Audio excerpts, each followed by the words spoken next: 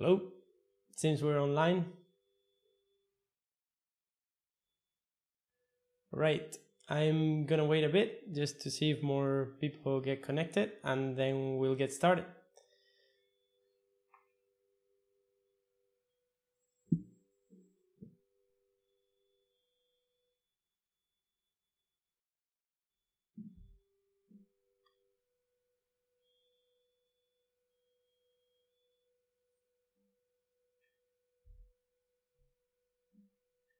Can you hear me well?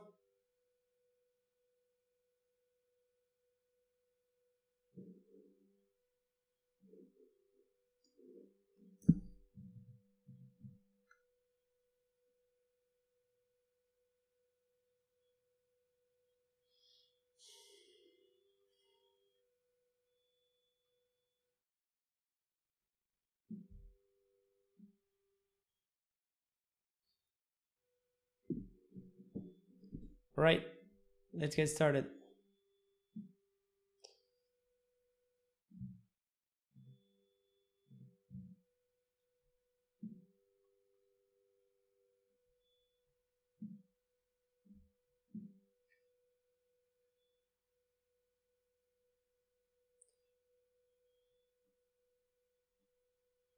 Right, hello everyone, it's Nono here and welcome to the second live stream that I do.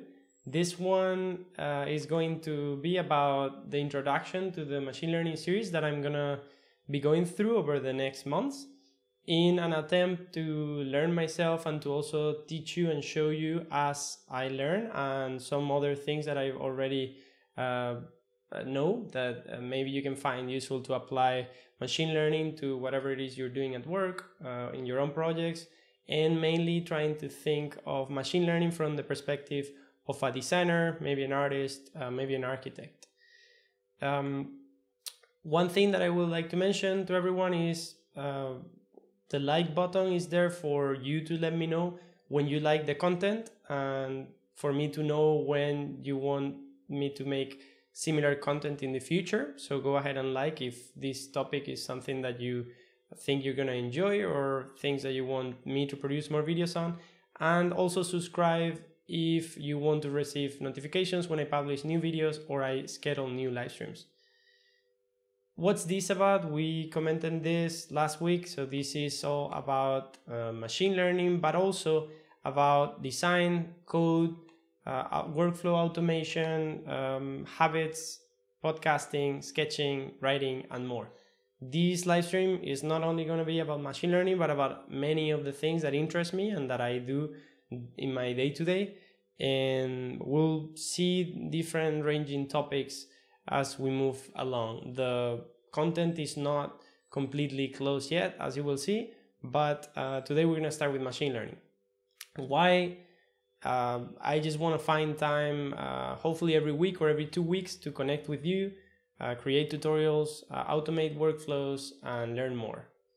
And also, I would like to say that this is going to be probably from 1 to 3 hour format. It's going to happen once a week or once every 2 weeks. The content is going to be defined as we go, but for now we'll start with a machine learning series and some other content. And I also take suggestions, so you can add comments to this video or maybe comment on the chat if you want to hear about specific topics, or you want me to go in depth into specific things in the future in this video or in future videos. And I'll also be recording these tutorials and then later clipping them and posting separate videos as separate YouTube videos on my channel. Another thing that I will do is that I will add timestamps, or how YouTube calls them, chapters, for you to be able to skip the areas that don't interest you and browse on the timeline of the video to make sure that you can get the most out of this. Okay, let's get started with the machine learning series. Let's see what I have prepared for today. For this series, in general, we're gonna cover many different topics that have to do with machine learning conceptually and hands-on coding, image classification, object detection, image semantic segmentation, and many other things. Today, specifically, we're going to see an intro to machine learning to this series. we're going to go and get hands-on coding with Python, Anaconda, and Jupyter notebooks. This is something that we're going to be using throughout the series, and that you're going to need to know at least a bit to be able to use the things that we learned here. And we're going to look at some of the main machine learning frameworks. For the coming weeks, some ideas that I have, I really want to prepare a sketches dataset with my drawings for StyleGAN, and maybe try to train that in Google Colab or Runway. We'll see what those are. And also building a suggestive drawing app. We previously did a prototype in Glitch, but I would like to do something a bit better, maybe using web technologies like React, or maybe continuing the work that I did previously for the iPad. Many of you have asked me what I would recommend for getting started with machine learning and artificial intelligence. This is my Bible. This is what I'm going through. I actually have it. I have it here. So this is the book that I would recommend you to get if you want to get hands-on with machine learning.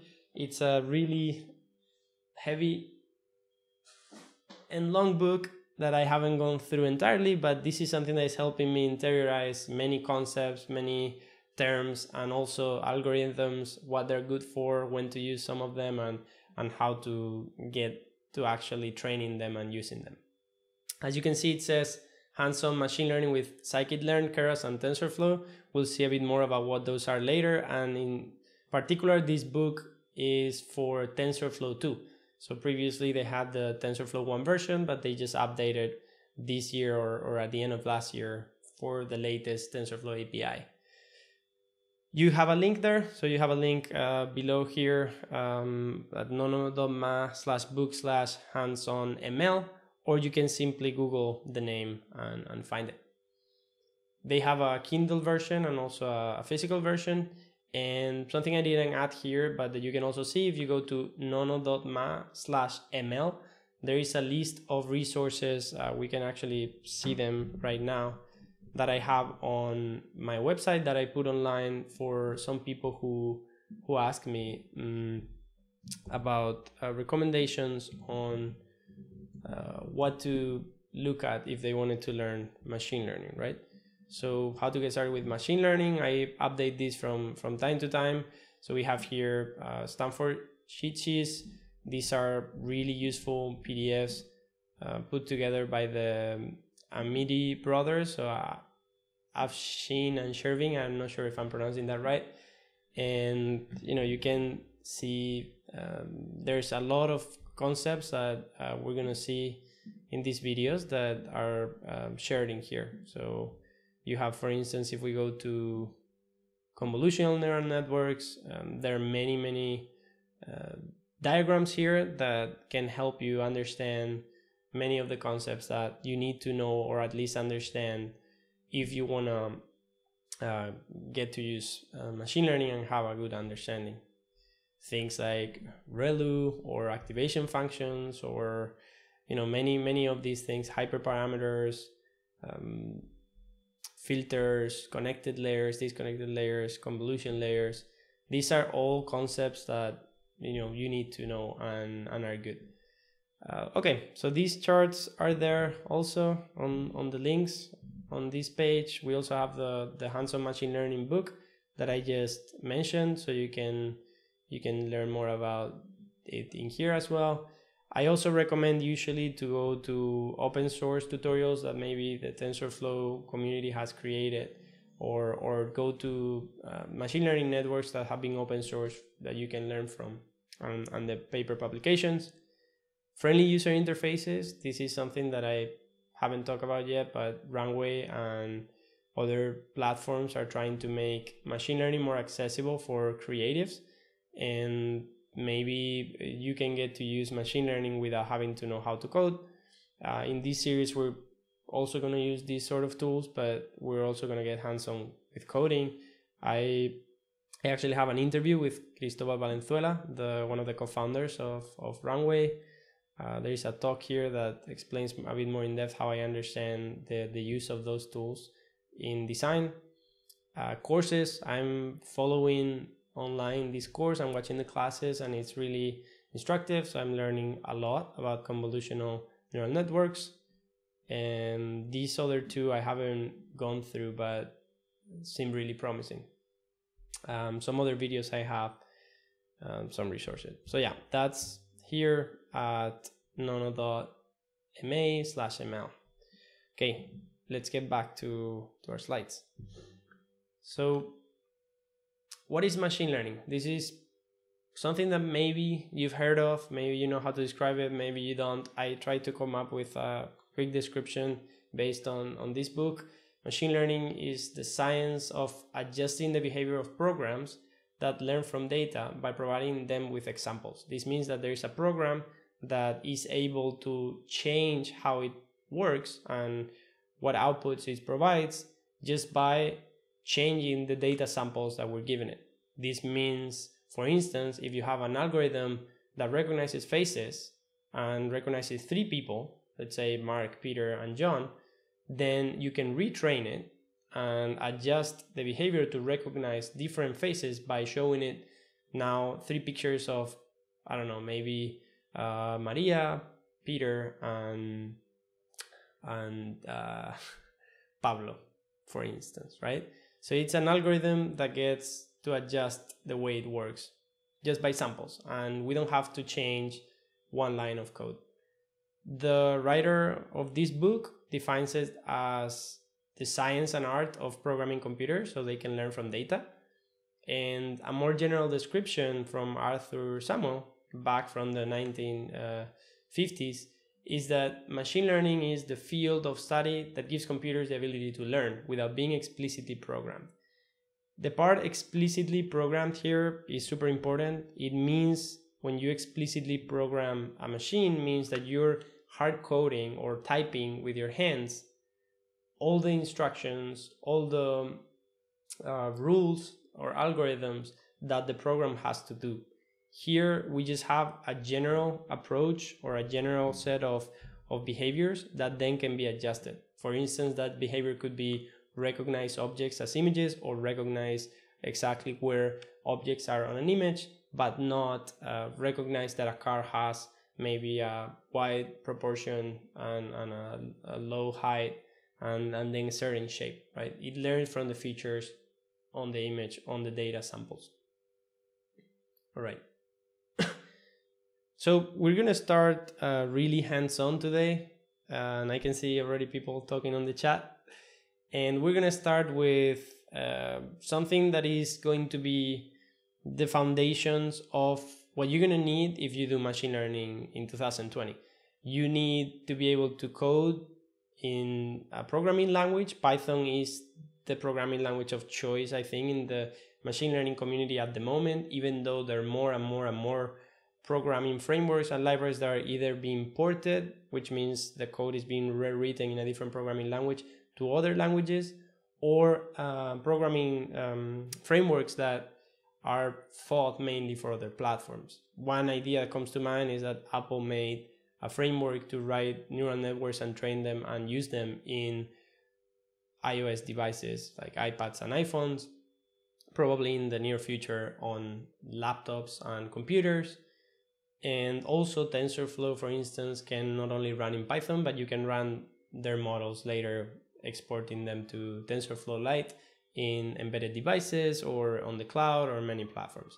So Python is a programming language. Anaconda is just a program that allows us to create sandboxed environments that are called. This means that you create a space in which you can install certain dependencies that you need to run your programs, but they don't get installed in your entire machine. You can create an environment, you can configure it, and you can run your programs there, and then you can delete it or get out of them and leave them for later use. This is super useful because that means that you can have multiple environments for different algorithms that require different sets of libraries or versions of the frameworks that you use and things like that. And then Jupyter notebooks. Jupyter notebooks are similar to what's commonly known today as a playground for Python. It's a friendly place where you can put code blocks or cells of programming code that you can type and then get executed and see their outputs below. And this is something that we're gonna see today. So let's get started. If we see, okay, so later we're gonna see Google Colab. That is a segue into this. So let's get started with hands-on coding. So let's get started right away with writing code, and we'll get back to other topics later. So for today, in this tutorial, I prepared a few things I'm going to show you. Right now we're going to see Jupyter notebooks. So I'll zoom in a bit so you can see this. And later we'll see machine learning frameworks. So the first thing that you need to do to use Python and Jupyter notebooks and Anaconda is that you need to have them installed in your machine. So for me, I already happen to have everything installed, but what you would do on a Mac, at least, there are different ways to install these things on Linux and on Windows, is that we can make sure. I would do, let's say, so how would we install this? So I use Homebrew so to install my system dependencies. So if I go to brew.sh, this is Homebrew, is what they call the missing package manager for macOS and Linux.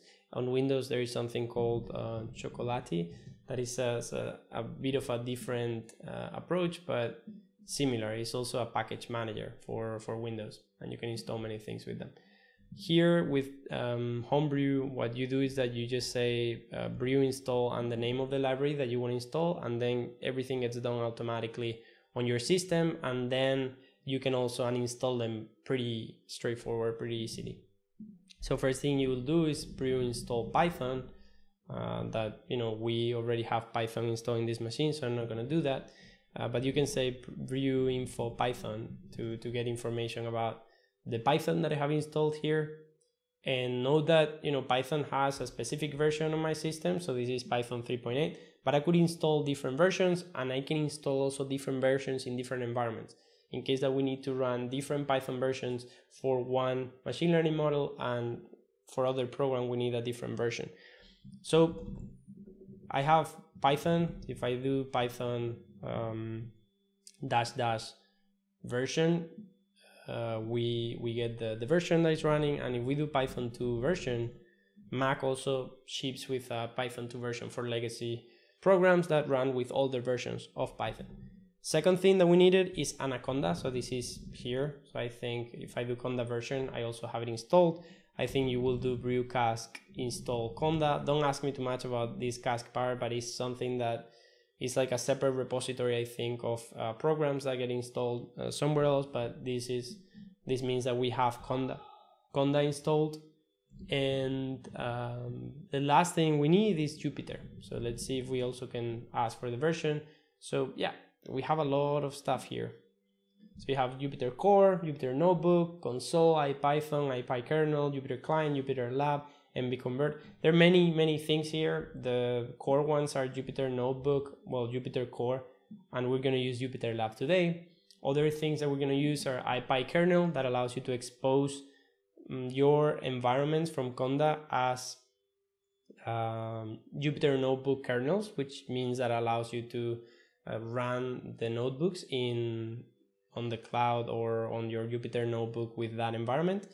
And I also use MBConvert, that lets you directly convert Jupyter Notebooks into Python files, which we're not going to discuss today what that might be useful for.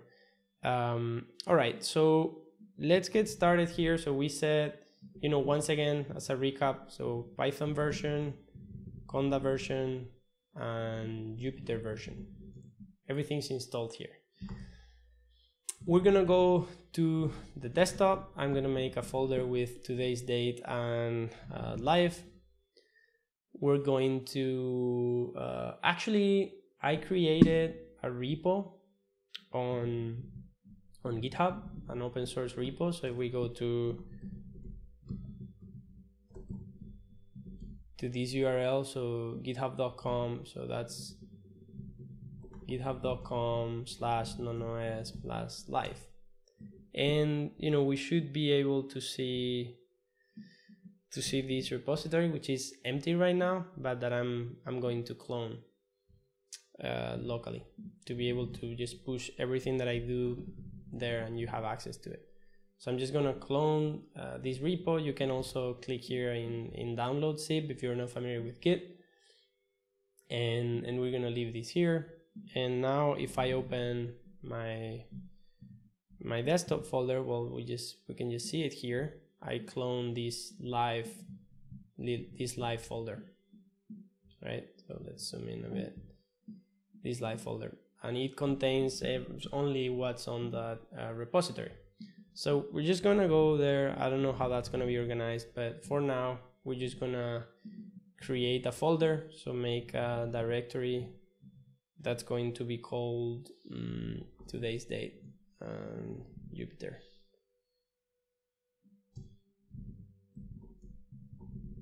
All right, so we have that folder there, and the first thing that we can do to start from the end is open Jupyter. So I can say, we could say open Jupyter notebook, which will execute, run. I think this is a node.js process that then automatically opens this. Let me see if I can drag this.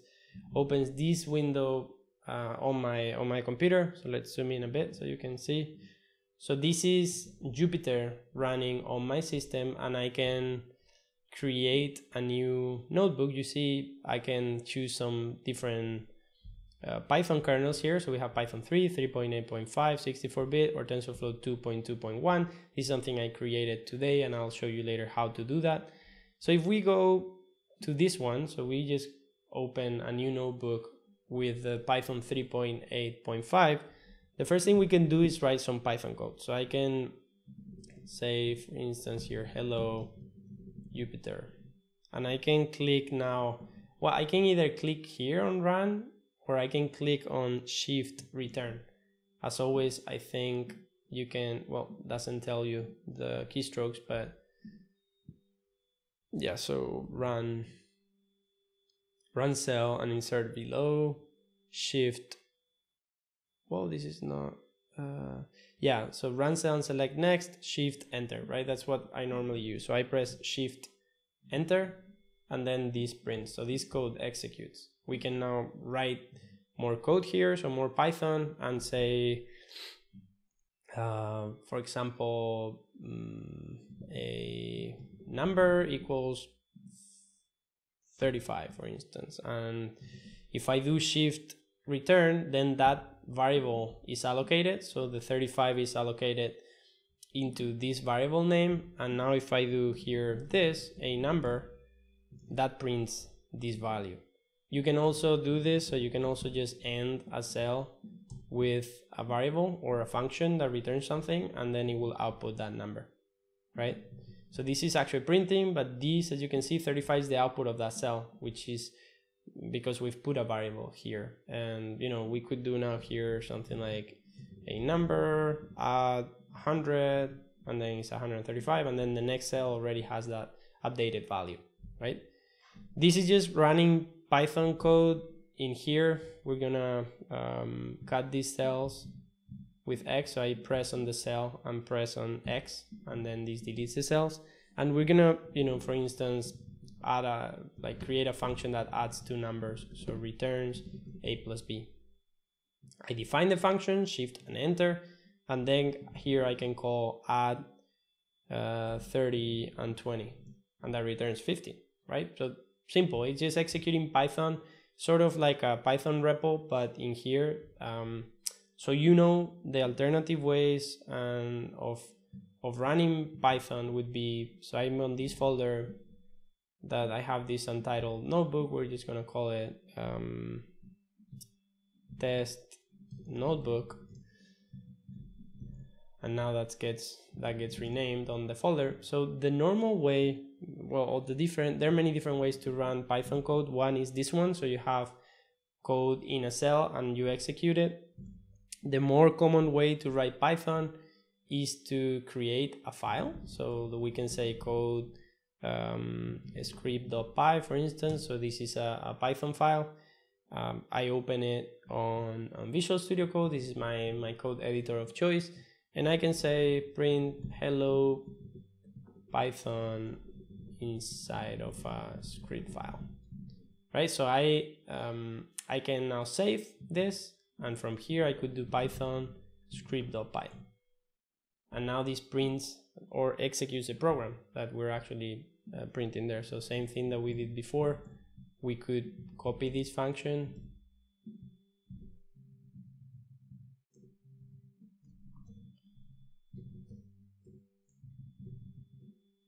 and add two numbers, and now run this script, right? So 20 plus 10.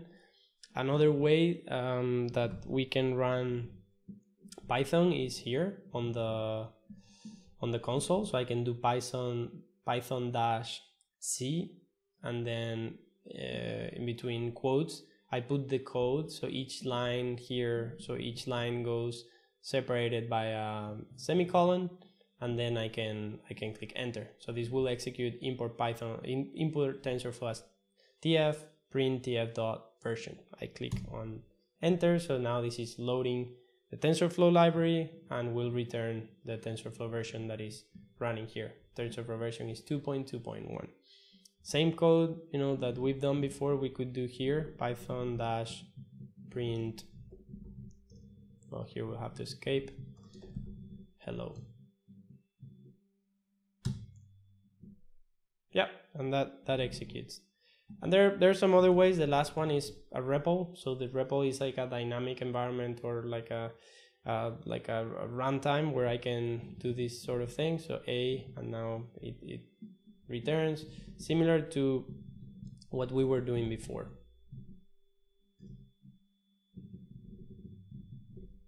Right, so now I have, well, I don't know if this is gonna work. Yeah, well, you can execute code live in there. All right, so getting back to the notebook. So we have this Jupyter notebook. This is the old version of Jupyter. I think the next, as they call it, the next generation of notebooks is what's called Jupyter Lab. So I'm just gonna go and press here Command T to open a new tab and do Jupyter Lab instead of Jupyter Notebook. What this is gonna do is exactly the same, but with the newer version. So this is Jupyter Lab and not Jupyter Notebook. This resembles a bit more to Google Colab if you've used it. And we have exactly, I mean, almost the same capabilities, but just a few nicer UI and a few more things that we can use. So I can now start a terminal, text file, markdown, or other files, or start a console or a notebook with a specific Python kernel.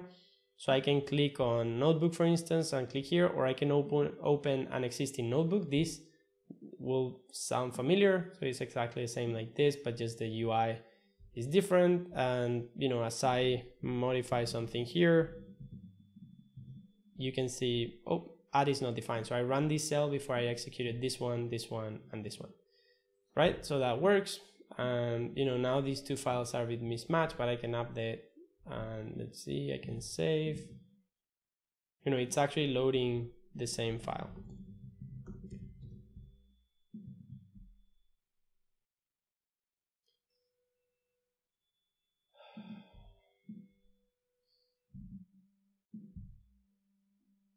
Here you can shut down the kernel, close the file, and then reopen. And now we have that here. Okay, so I rather use Jupyter Lab than Jupyter Notebook. Just wanted to show that different. And, you know, that's what it allows you to do. So it allows me to create what's called a notebook. So this is the extension of notebooks, is IPINB, Python notebooks, and execute their code. So I click here, I hide that toolbar, and I'm gonna close here and there. All right. We were going to see, so I'm not gonna teach Python here. There are many courses out there, and if you're not familiar with it, there are many places. We'll see some features of Python in these videos, but not going to learn it from scratch. And what I wanted to show now is Anaconda. So Anaconda is going to let us show create different environments in which our Python code can run and have different dependencies installed. A dependency is a package, so it's something that you need to run on your environment. One of them is, for instance, NumPy or SciPy or TensorFlow or scikit-learn. There are many of them. For the purpose of this course, we'll use TensorFlow a lot, and let's see how you would create one of those. The first thing that you have to do is, as we said before, make sure that that you have Anaconda installed. Let me just see if I can remove the image working directory.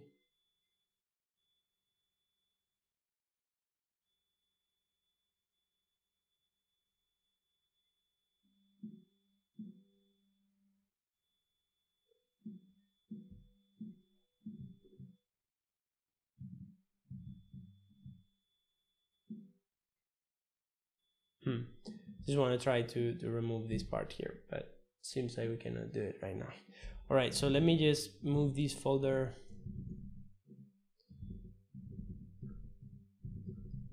somewhere else.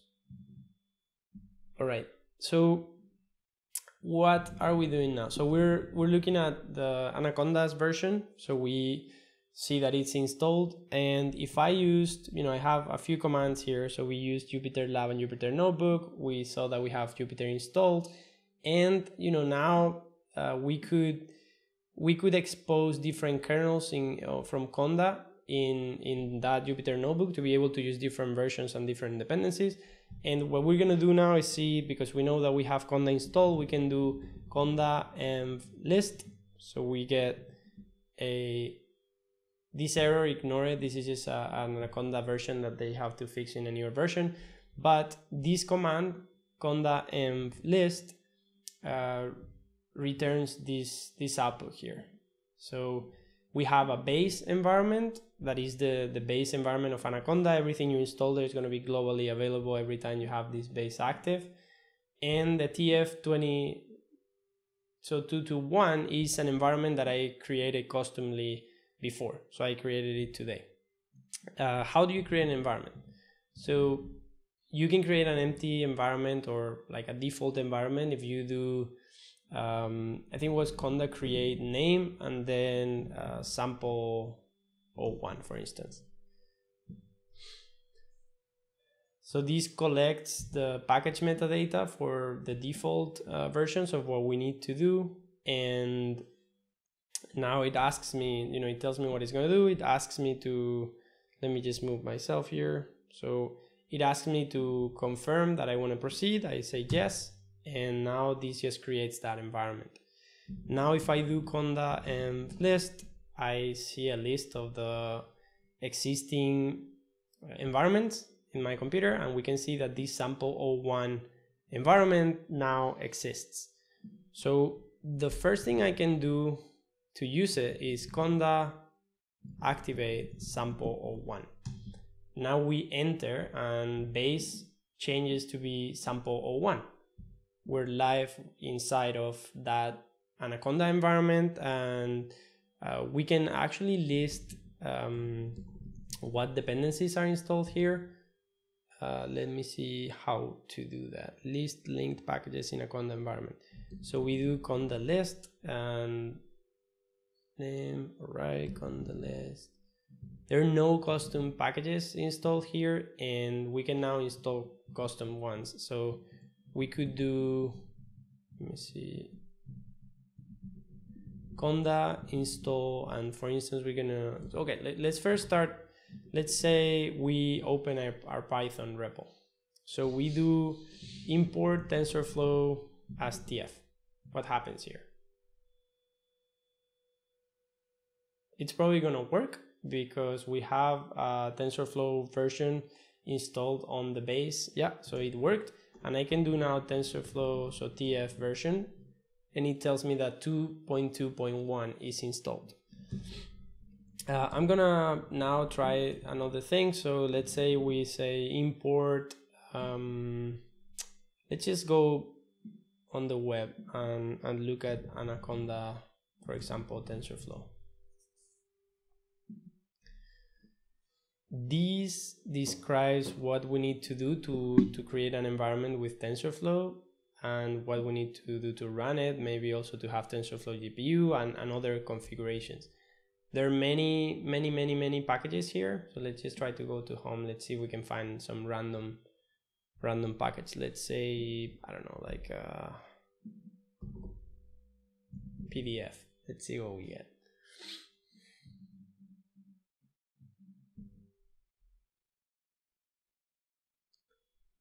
All right.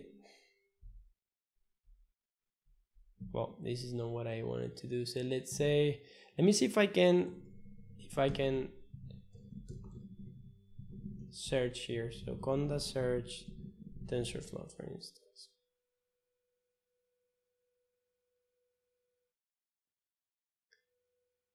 So I'm just trying to see, let's identify a package that is out there on the internet that is available, that we can use and that we don't have. So let's see that we don't have it and that we cannot run anything with it.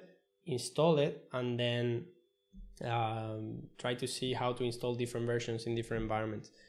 All right, so we can search for TensorFlow. Let's search for PDH Plumber. That is a package that I know exists out there.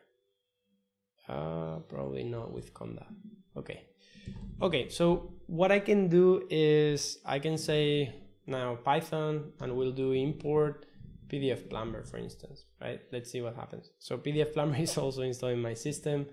What's a package that I might not have? So popular Python packages.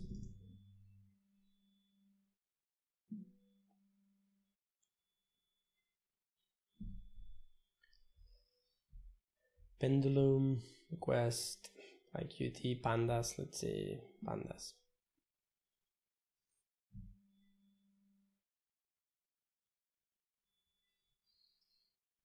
Import pandas as PD, right? So we'll do in a script, so we'll do import pandas as PD.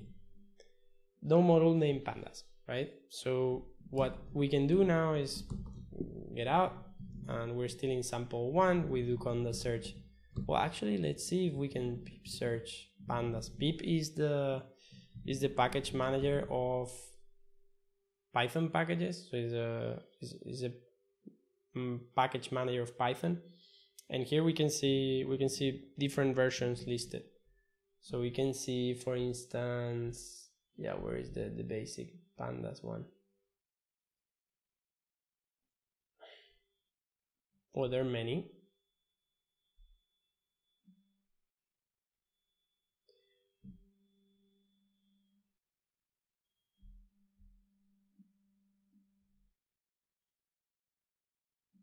All right. Okay, so what we will do to get pandas here, so it doesn't complain that we don't have it, is that we say python-m pip install pandas. And this is going to make sure, so it's going to download the package, it's going to extract it, it's going to install it in our environment. In this case, if you were to do this on your machine without going inside of a Conda environment, it will just install it in your computer. So it will be available anywhere. And you probably would mess around with your initial setup if you have dependencies that program depends on that are newer and then get updated. So this environment management with Anaconda is the best way to do this, to manage these dependencies there, even though there are other ways. All right, so we've installed pandas, and if we now do import pandas as PD, we see that this doesn't compile, loading the library, and I can now, when this ends loading, completes loading, I can click on PD and say, okay, model pandas from blah blah blah, right? And we can, I probably see the version as well, 1.1.3. All right, so we have pandas, and this is on our sample environment, and now we want to go into our Jupyter lab.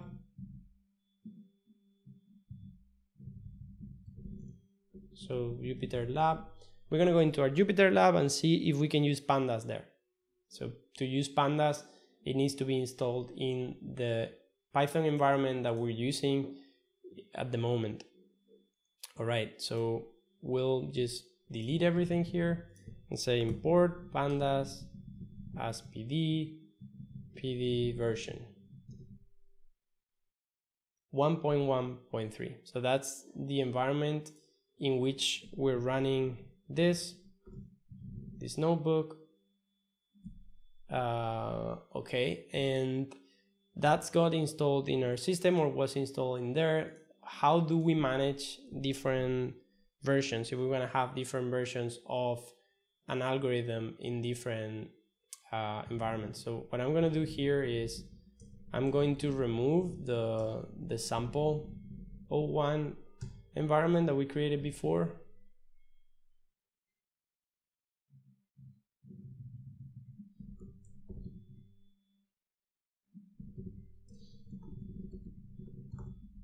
And we see that that doesn't exist now. So let's now, to test that this is working, let's now make a environment that has well, I'm going to stop for a second. I want to say hello to anyone who's connected live, and I want to hear where are you connecting from. I just want to hear a bit more about who's watching at the moment. And we'll see here. So if I do, for instance, conda environment create name, and I say let's make an environment for TF, maybe let's try, well, let's go and see. We were searching before, search TensorFlow. We have many versions here, right? So these are all old versions. Well, I'm searching in conda, so let's just do pip search TensorFlow. Right, many different packages. So the package that I'm looking for is the base TensorFlow that we can see on github.com, TensorFlow, TensorFlow, and I'm gonna go to the releases page. So you see the last release version of 2.1 was 2.1.2. There's also 2.3.1, 2.2.1. So we want to create one environment for each of these versions. So for the something 2, something so 1, something 1.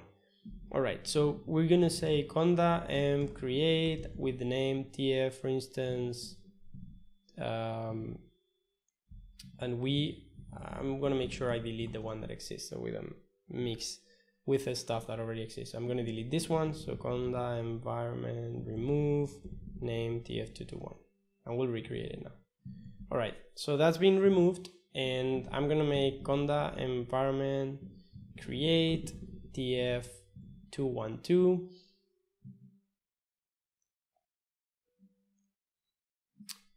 Invalid name. Let me see.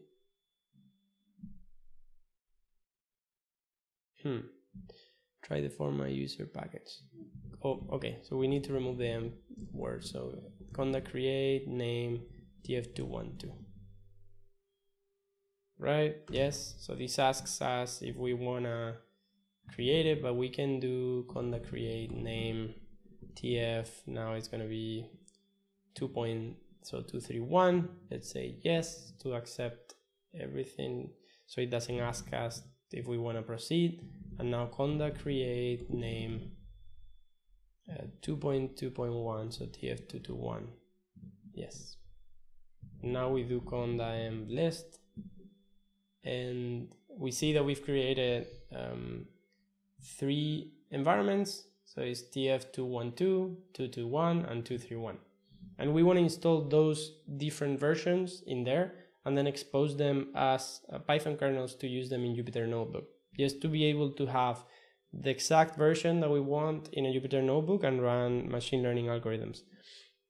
All right. First thing, let's take a look here. So it's really simple. So the IPyKernel function that comes, or program that comes with Jupyter, lets us do this thing. So we just say IPyKernel install for the current user, and then the name of the kernel that we want to show on the Jupyter lab, and we'll be installing the environment that we're in. So if we're on TF221 at the moment, we'll be exposing that kernel with the name that we specified. So let's do, yeah, I don't know how to remove this part from here so you don't see all of this text. At least this is better. So Python m ipykernel install for this user, and then the name would be, for instance, TensorFlow 2.2.1, right? And I'm gonna copy this because we're not inside of the right environment, so we'll do conda m list, and we're going to do conda activate tf221. So now we're inside of the right environment. We paste, and then this is TensorFlow 221. We expose it, install kernel spec TensorFlow 221 in the kernels folder. Let's just do that for all of them, and then we'll go to Jupyter Lab to make sure that that's worked. So we'll do conda activate tf3, what is it, 321.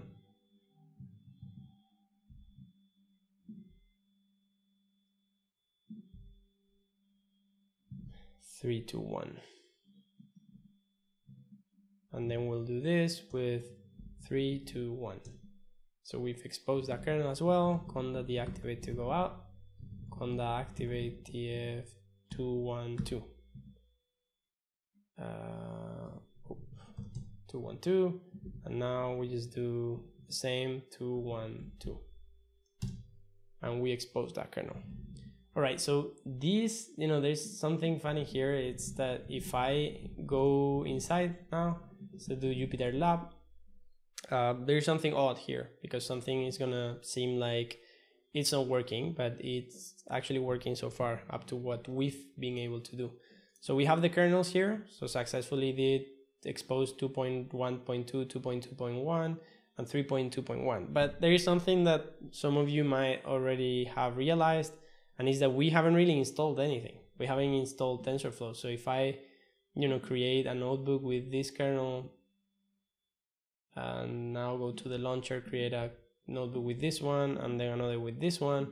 So I can do import TensorFlow as TF and print the TensorFlow version. So we execute that there, we execute that there.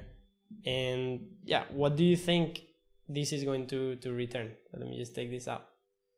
Think about it. Think about what this is going to return right now.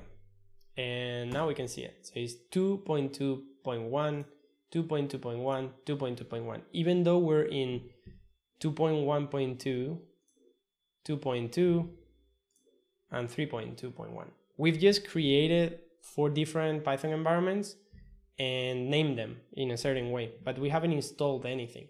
We could do it here, so we can actually do the installation here, but I'm gonna do it in the command line. What we would be doing is first deactivate, so we go out. And now I'm gonna open 3 different terminals. So we do the process sort of in parallel a few times. So on the first one, well, let's actually, yeah, we'll reformat a bit. See, so that.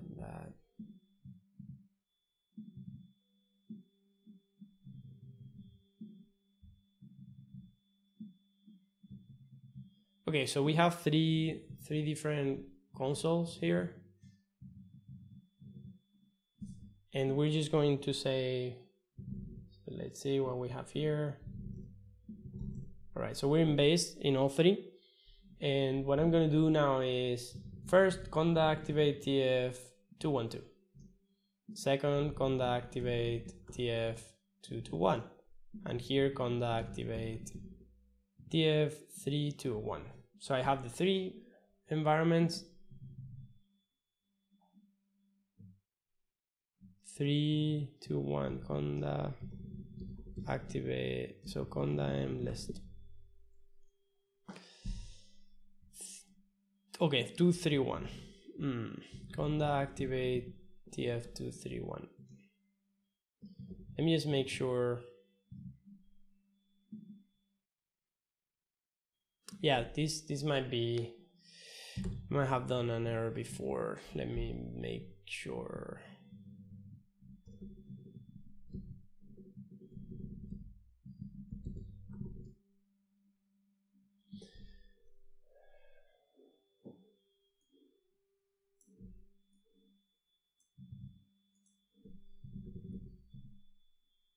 Yeah, so I'm going to remove, I made an error here, it's 231, not 321, so I'm going to do Jupyter kernel. Well, we can do it with Python m ipykernel and install name TensorFlow 32.1.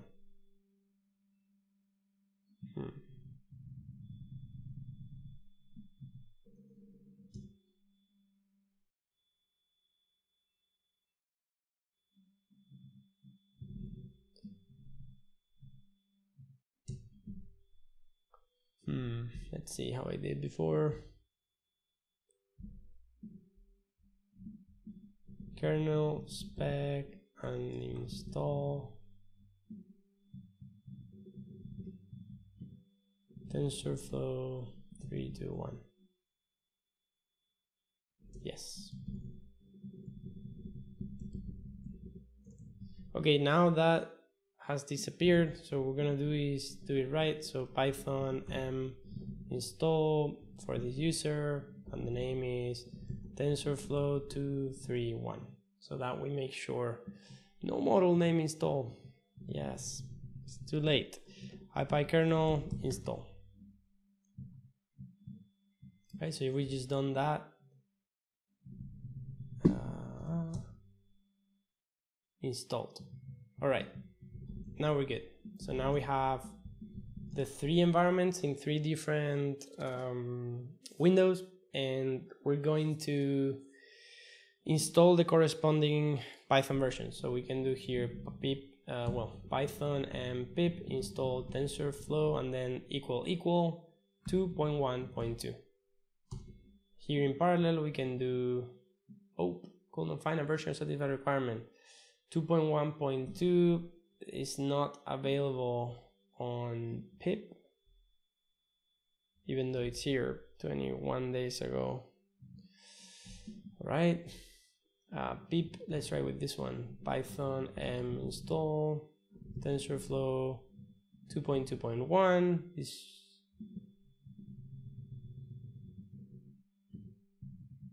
So we'll just focus on these 2. And then this one, so Python pip install TensorFlow 2.3.1. Hello, seems we have more people online. Where are you connecting from?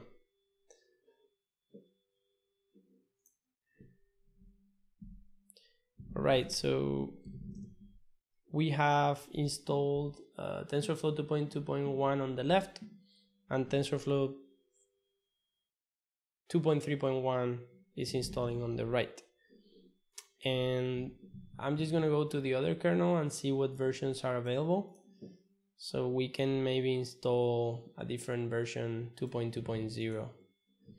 So we'll do Python m pip install TensorFlow 2.2.0. Hey Ashkan, how's it going? Nice to see you around. Where are you connecting from? I'm glad that you find this awesome. All right, so now we have the 3 environments installed, so we should be good to go. This one is finishing installing, and we're just gonna verify that is actually working as we mean it to be working. Let's see if this ends. So this should be ready, and we'll wait for a second for this one. Okay, while this is getting installed, I'm going to see what happened to our Jupyter Lab session. I don't know, I'm just gonna close it, make sure that everything's working fine, and we're gonna open, while this is getting completed, I'm just gonna open a new window with our live repository. Okay, the 2.1.2 finished, And now we're going to do Jupyter Lab.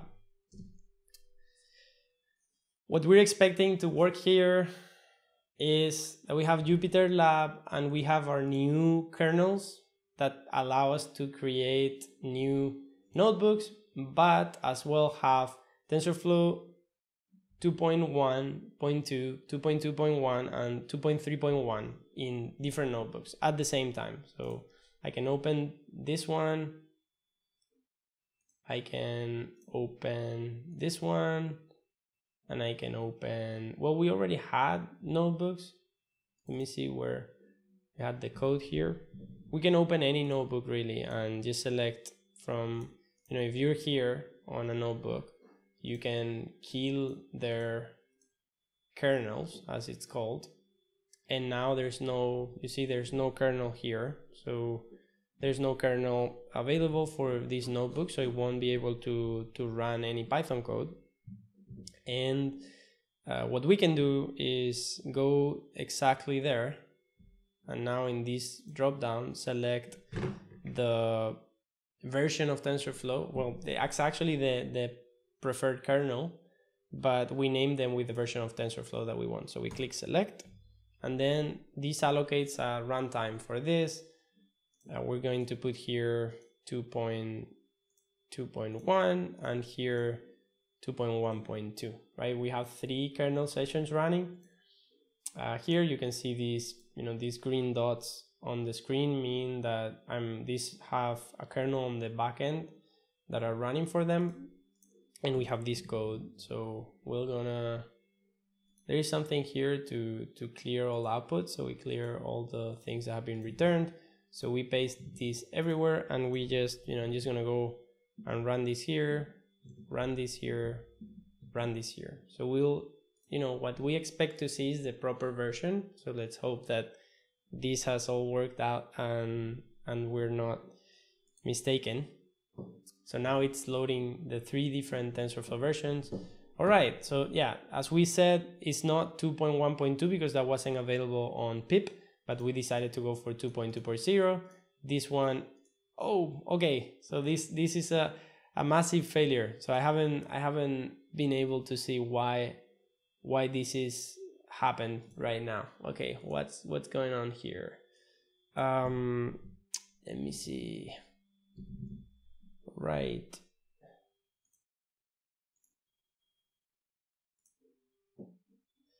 Okay.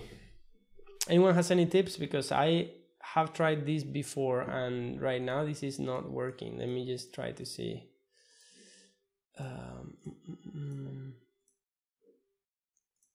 Okay, so we have here this one. So let's see. Okay, so that's good.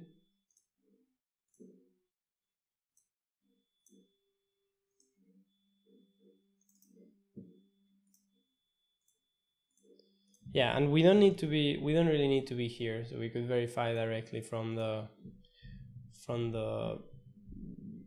Conda environment. So we could say Python.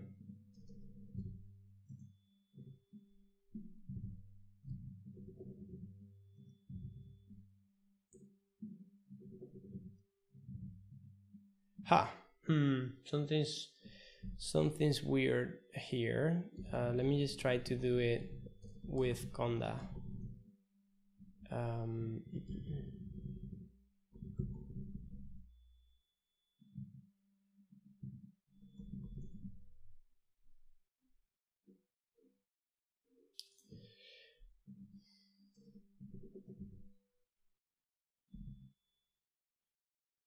Okay, there's one thing. Let me just see which Python. Right, which Python 3. Okay, let's look it up. Let's try to solve why this is not showing up properly. And if anyone who's connected has any ideas, I'll be hearing on the chat. All right, so install the packages in Conda environment.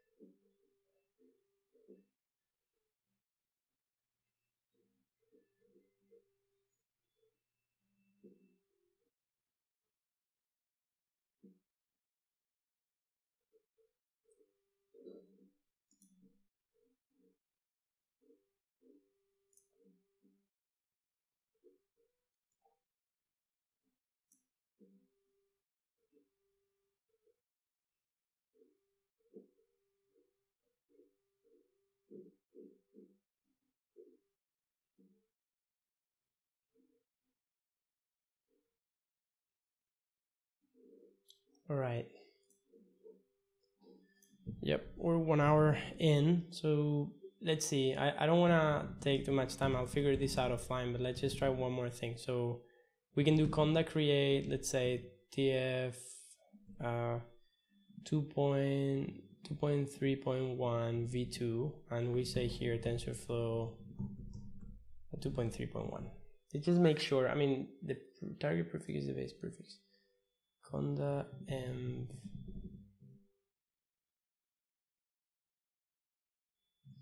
Okay, conda create name.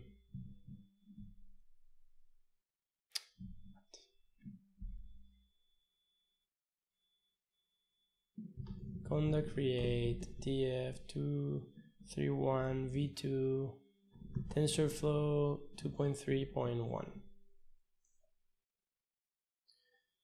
All right, not found. Yeah, this is a problem. So sometimes in Conda you won't find certain versions of packages, which is really annoying. All right, so you get the idea. So the idea of Conda is to get specific environment here well, I'm gonna try one last thing. So we have here the kernel, so I'm gonna activate this kernel here, and I'm gonna do one thing. So if if the same way that on my command line I can go to let's say, and we're running out of light here, so let me just pull back 1 second.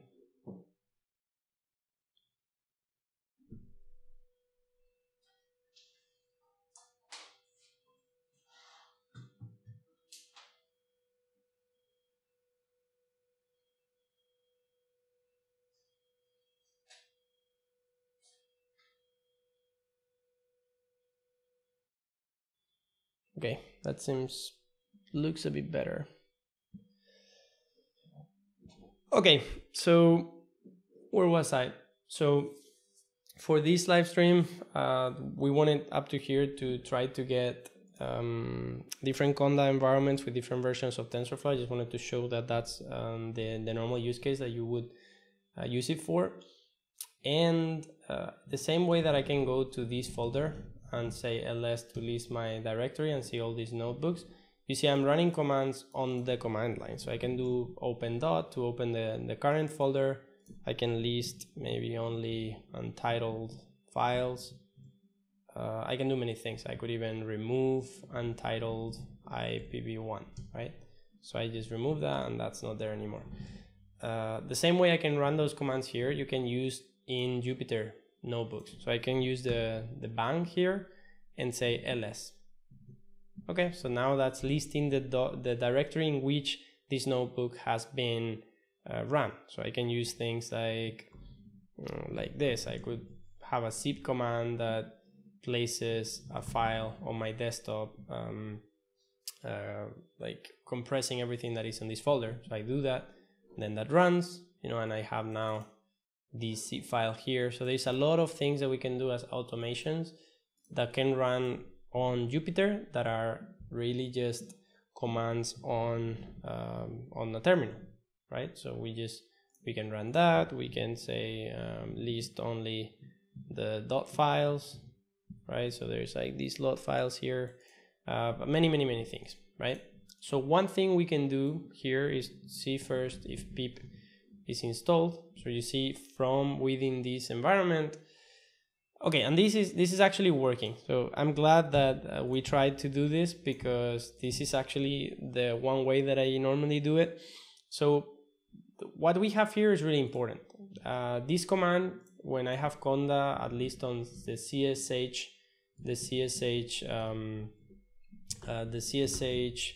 command line, it seems like pip is not even here. But maybe if we go to bash and do conda activate, well, let me see, conda activate tf231. Yeah, so that's not working for us today. So let's just leave it as an aside, but because this approach is indeed working. So I have my versions, I have my different kernels, and what we can do here is see that when I do which pip, the pip that is being used, and also probably the Python 3 that is being used, is the Anaconda 3 Python. It's not the Python that is installed on my system, it's not the Python that I have installed anywhere, it's Conda 1. So if we do this here, if we do pip install TensorFlow 2.3.1, so what it says in here, that's now probably going to install in this environment. So let's say get active Conda environment. Let's see if the Python process here knows what environment it is being executed in. And you know, I'm just trying to think through to see. So let's say current, determining your current environment.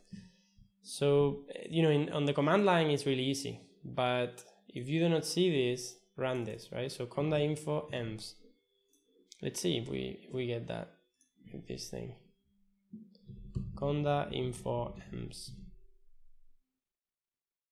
This one, the notebook is actually installing TensorFlow here. So until it finishes, it won't execute this cell. So I'm just gonna go ahead. Well, it just, yeah. So I'm just gonna go ahead and do it in here in another process. So conda info emps. Yeah, so now we're in base. So we're in the base environment. Okay. And probably here, yeah, that's really good. I mean, knowing the information that we have here is really good, because that means that the kernel spec installation is not working properly, and that maybe the other stuff was working properly. So let me just go and create a new TensorFlow notebook and say here conda and so info emps. Right, we actually wanted something like this, that the kernel actually always uses conda init. Okay.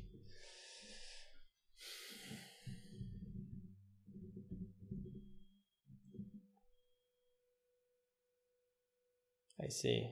All right. Oops. Right, let me see if I can figure this out. So we go to bash, we do conda init bash. No action taken. No change. And conda and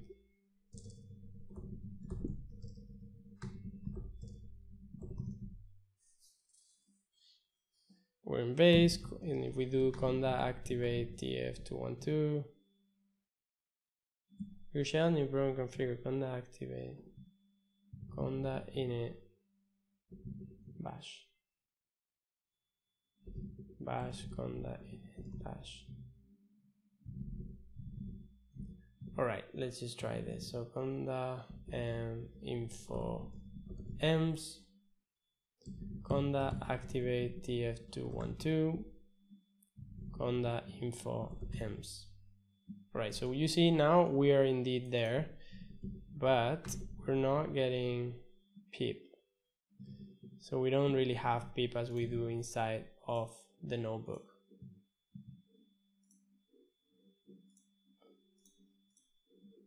Okay, this seems like it installed and we're still not in there. So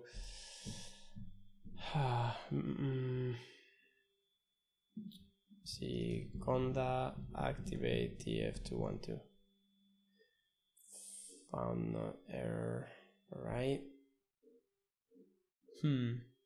Okay, so the error right now is that it seems that in here we're using, probably it's bash because it doesn't let us activate. So macOS conda init bash, no action taken.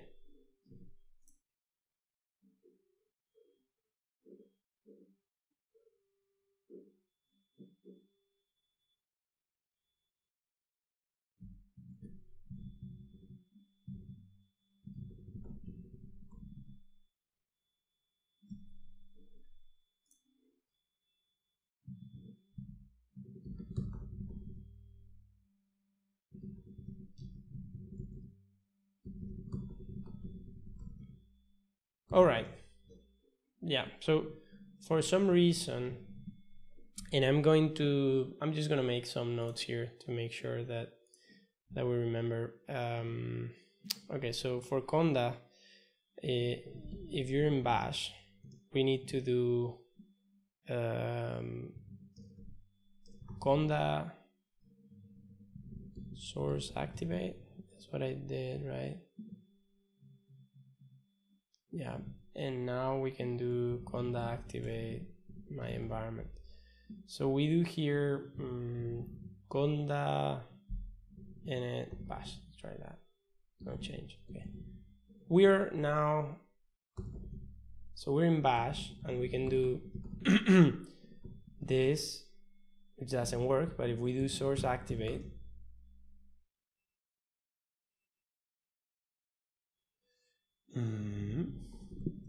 what did I do?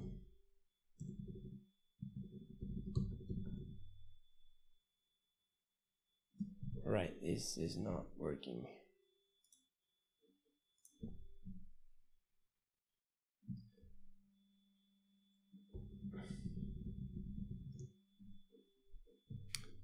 Managing kernels for Jupyter. So I'm not gonna stop until we get this.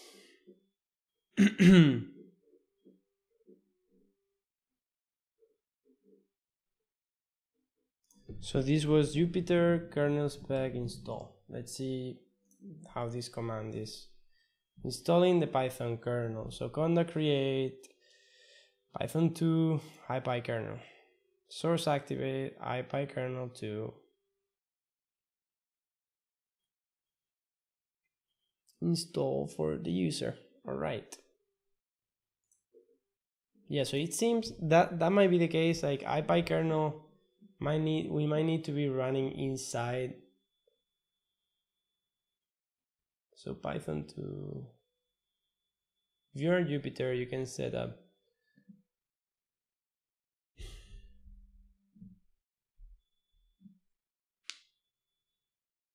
okay, so name is the environment and then display name is different. All right, so let's try that just once more.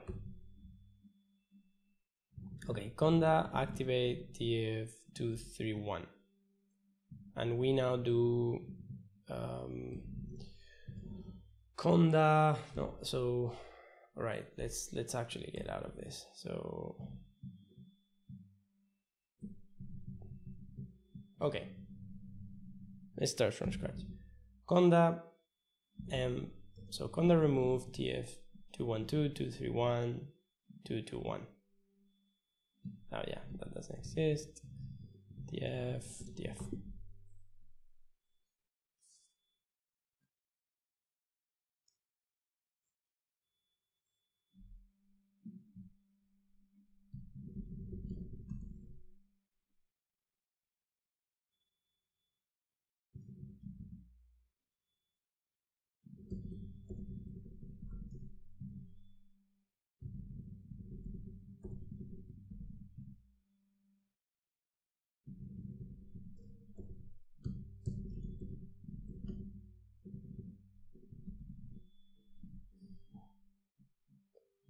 All right, that's it. So there.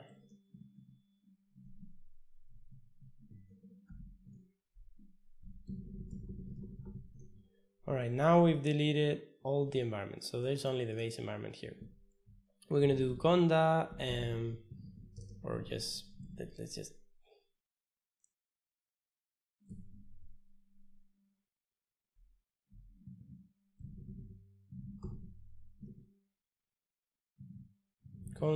conda create, the name is going to be 231 and we're going to make sure we install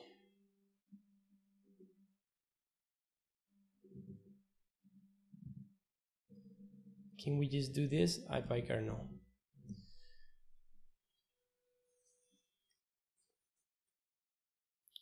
So this is solving our environment, asks me to proceed, we'll install all of those packages and we're creating a new Python environment that has all of these dependencies. I think I just remembered, so by installing the ipykernel package This is going to allow later for us to export that kernel property. But yeah, we'll see in a second. Yeah, in parallel, we'll do the same for, right? So we'll do the same for our other two. We're just gonna try it.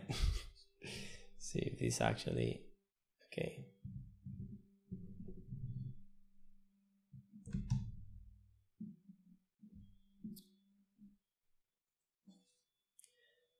And fingers crossed that this is going to work properly. Wasn't meant to be that long. All right.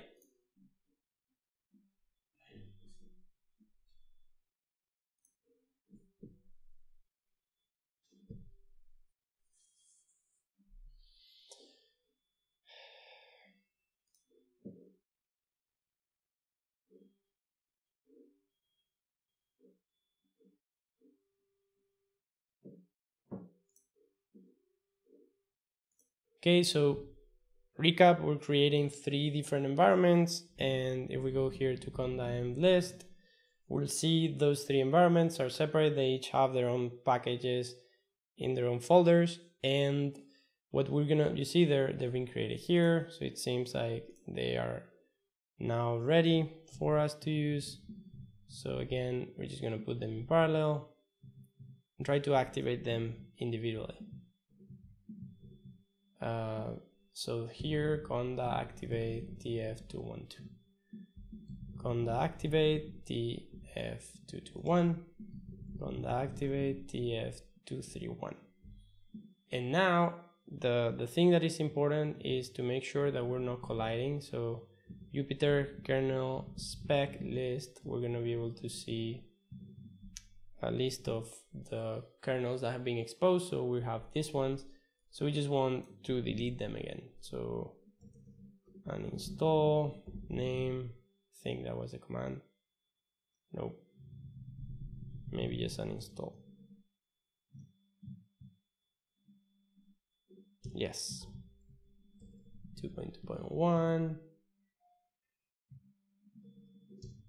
and 2.3.1. All right, now we list again to make sure that there are no kernels, or they're the default Python ones. And we're gonna go back to our windows. So here, fingers crossed that this is gonna work. Well, first of all, we have 3 different environments, and the first thing we want to do is just to try here. Is pip here? All right, this is good. So when we installed IPyKernel in each of these ones, what we did, and I'm just gonna put this here because it's pretty important. So where is the conda environment? Yeah, so this service is online, and this is going here. So we do conda create name kernel, and then we also want to do IPyKernel. This is really important, it seems. So let's see if that is what's going to solve our problem. So now if I do which pip and which Python, now this has its own directory. This has its own directory, and this one has its own directory as well. So we're going to do this, and now we do a Python. Well, we actually have pip, so we can just directly do pip install TensorFlow. Let's see one thing. So you can't.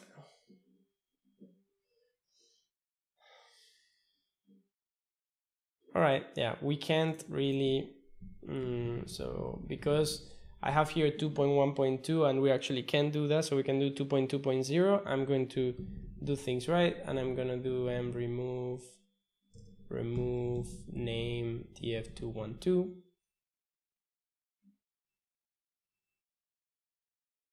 So we remove that environment, and we're gonna do conda create tf220 and ipy kernel, and yes. So now again, this is going to go through the process of installing the packages and its dependencies, but while that's being done, I'm going to go ahead and say, because we have pip here, I'm going to do pip install TensorFlow 2.2.1, and we just copy this here, 2.3.1, and we're just going to wait until that gets done. So now we're getting the packages from pipey and pipey, and now we can activate this and do the same. Pip install, so which pip install TensorFlow 2.2.0, 2.2.0, and you know, the one on the right is pulling TensorFlow 2.3.1, the one in the middle is pulling 2.2.1, and the one on the left is pulling 2. Oh, we actually just made a mistake there, so I want, let me just make this bigger, so 2.2.0. all right, and these should be working fairly soon, so we're going to be able to see them. Let's see what happens in our Jupyter lab in the meanwhile. So if I click on here and update, so the reason why I recreated the 2.2.0 instead of renaming is because it seems that you cannot rename an existing environment, but you can clone it. So you can specify the clone command and it will generate a new one. Okay, so our kernels have disappeared. So if I go to a new notebook here, we don't see the kernels, and that's good because we deleted them. So we don't really want them to show up there. You know, we're just gonna keep, let me just see.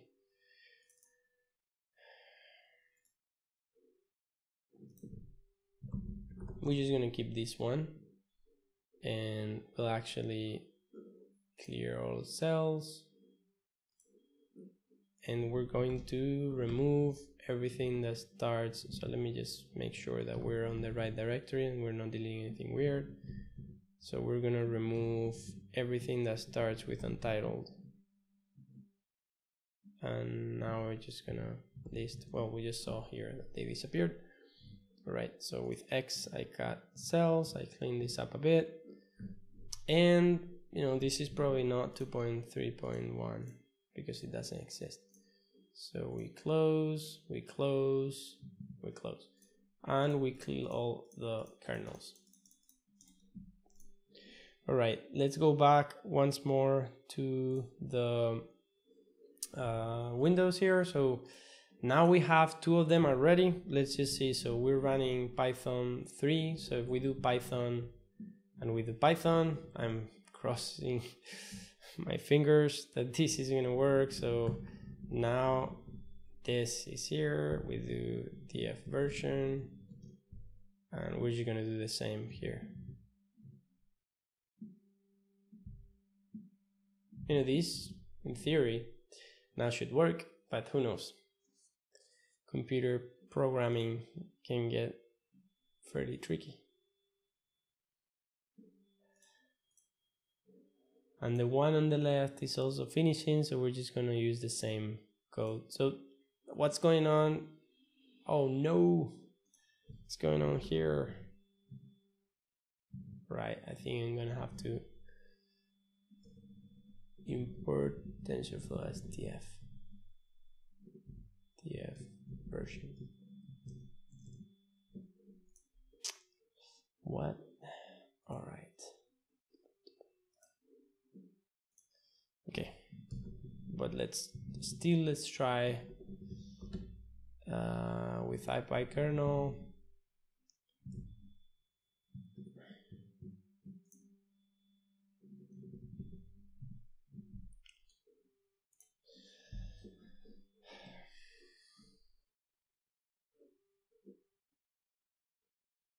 We're gonna try this.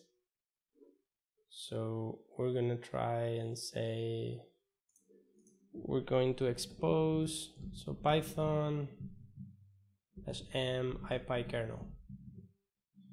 For user, name is df221, and then display name is gonna be TensorFlow 2.2.1.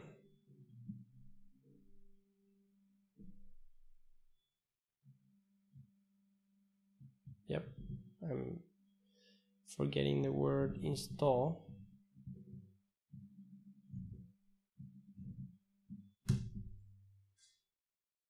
We're just gonna try this. Let's see. So this will be 2.3.1 to expose 231, and then 2.1.2 to expose 2.1.2. All right. This now might not work still, but we'll try it.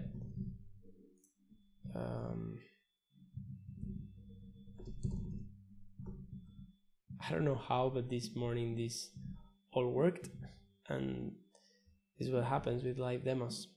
Everything breaks, and I don't want to give up here. All right, we have this console.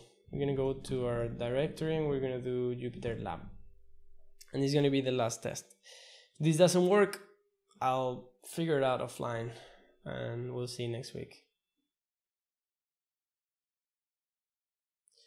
At least the three kernels should appear on the launcher, as we see in TensorFlow 2.1, 2.2, 2.2.1, 2.3.1. So I open this one and I do, for instance, can I do which pip? All right, it's something really weird. So the problem is that when I execute here, which pip, Anaconda activate df 2.1, so which pip actually has this pip, this different one, but it doesn't show up in here.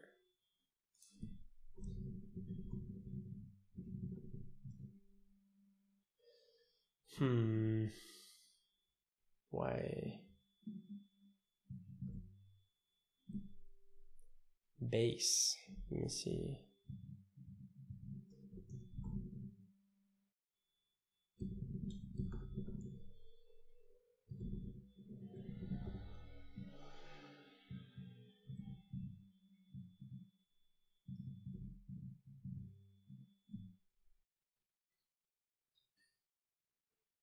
One thing that I haven't asked, can you guys hear me okay? Is the sound coming through properly on the image? Am I laggy or am I moving properly?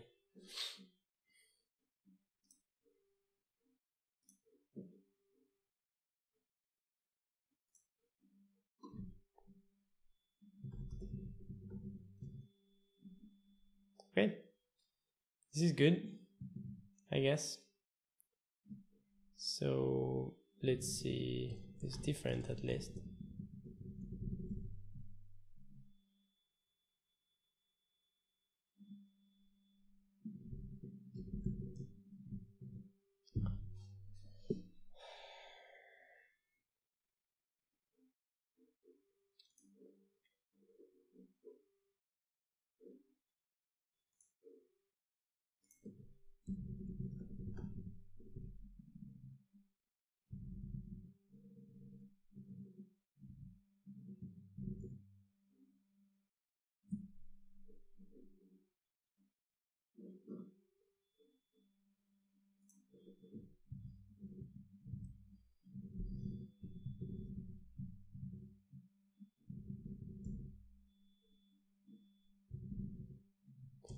Right, so in here, this looks good. So Anaconda activate TF 220, pip list, TensorFlow, okay. Activate TF 231. Right, I mean, something has worked. This is a good step. So something has worked here, which is each environment has the proper installed versions. So if we do, I'm not sure why this happens. So if I do which Python aliased, if I do this, import TensorFlow as TF, import TensorFlow as TF.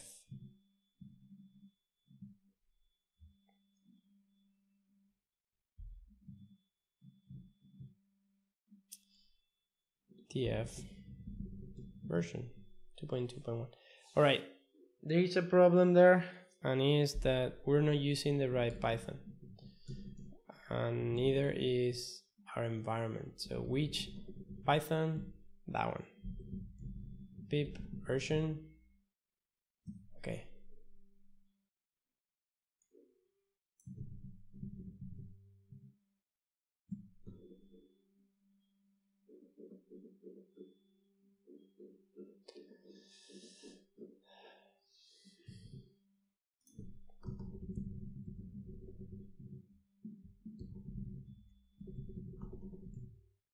Aha, Python 3.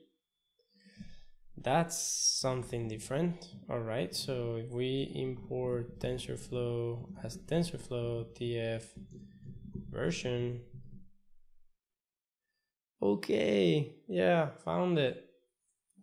I think so. Is this returns 2.3.1? We might be under the right track, on the right track. Okay, yay. Great. Okay, so it seems like I got to where I wanted to get. It seems like Python 3 is the key here. So we're gonna do it once more. We have the environments, and it seems like Anaconda is properly, the IPy kernel is properly exposing them in there. So we're just gonna go open new terminal. And for the last time, we'll do this. So we're going to, let me just close and make sure. All right.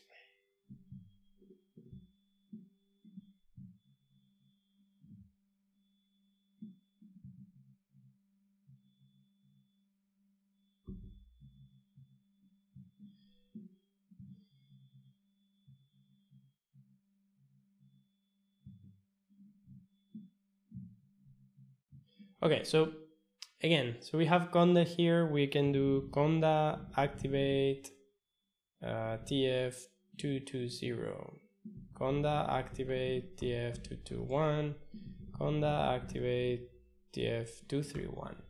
And now everything we had to do that I didn't properly do is each of them can use Python 3, which is the Python version that is installed in their environment. So I can see, so if I do Python 3 with pip install TensorFlow, and this is, it's just a guess, I don't know. Well, I mean, this is actually already there. So this is, I mean, we've tried, and the versions are properly set up here, so I can, I don't need to reinstall anything. So it worked before when we use pip. So import TensorFlow as TF and then print TF version. So I can do this in my 3 command lines, the 3 REPLs. And these, this has to work the same way that it worked inside of the Python notebook. And it's taking some time, but we're on the right environment, and you see now Python 3, that is what we needed to use to make sure that that wasn't erroneously happen. So this is 2.3.1, seems to load it. The last one was the first one in finishing, 2.21, 2.2.0. All right, so that's working. What doesn't seem to be working is when we do that from Jupyter. So if I go here, what happens if I do now activate base and then Python 3 Jupyter lab? Oh, no, Python 3.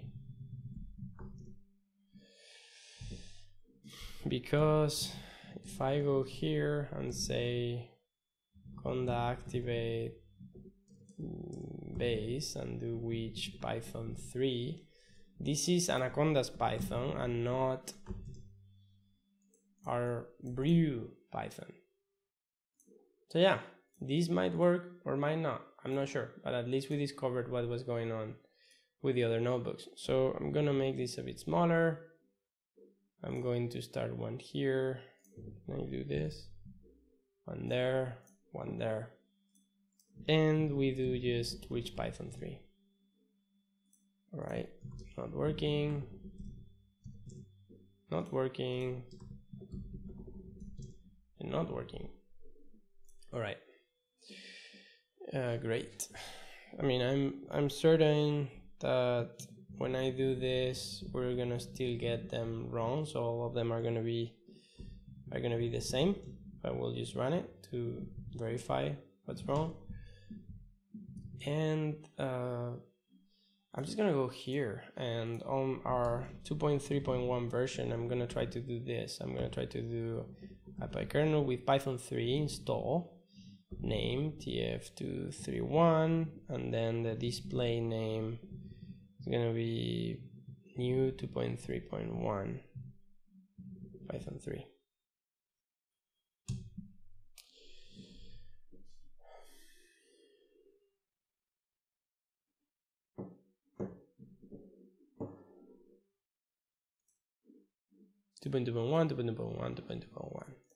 What happens if I now use, if I update, go to my launcher,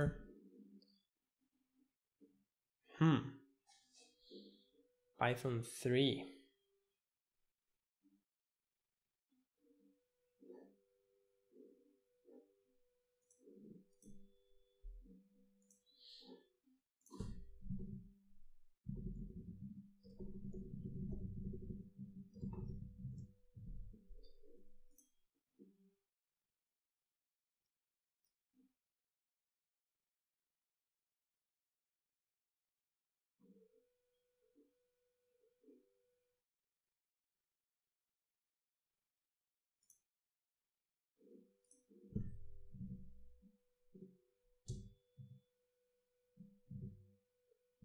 Python 3 Jupyter Lab.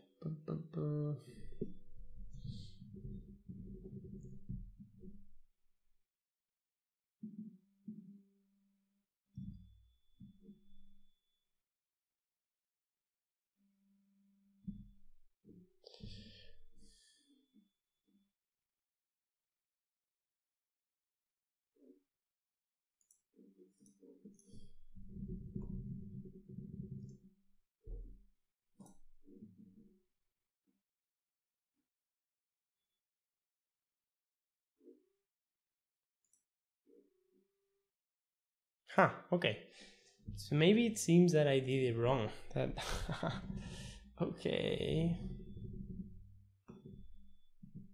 Because I exposed all of them from here. So 2.2.0, Conda activate tf221, Conda, well, we're here already. So Python 3, IPyKernel, which IPyKernel?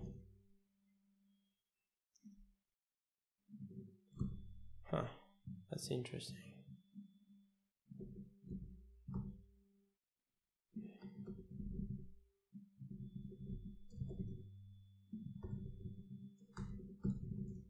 All right, so once more, we see which Python 3, we have this one. So now we're gonna do Python 3 IPyKernel, and we're going to install for this user. Name is tf220, and the display name is going to be new 2.2.0.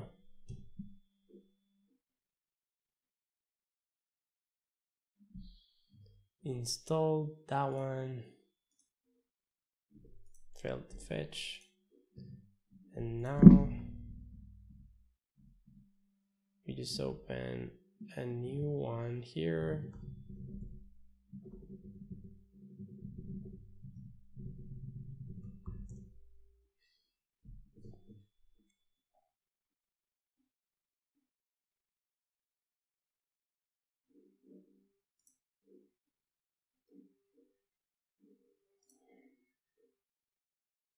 New 2.2.0, and now we do which Python,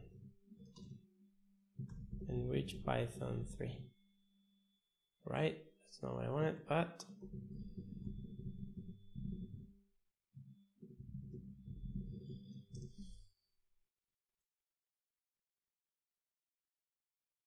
all right, nice. Oof, I think that worked.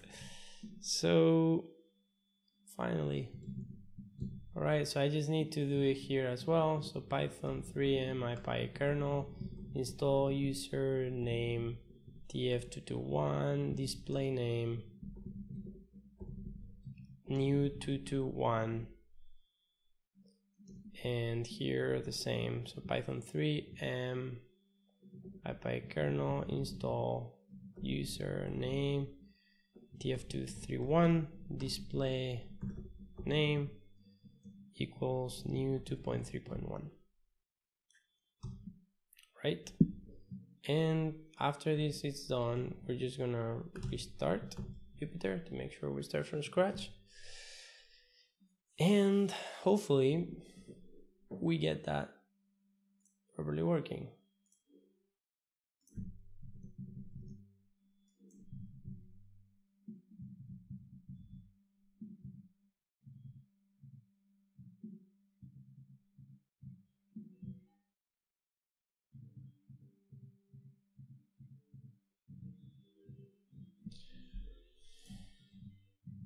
Okay, so let's close this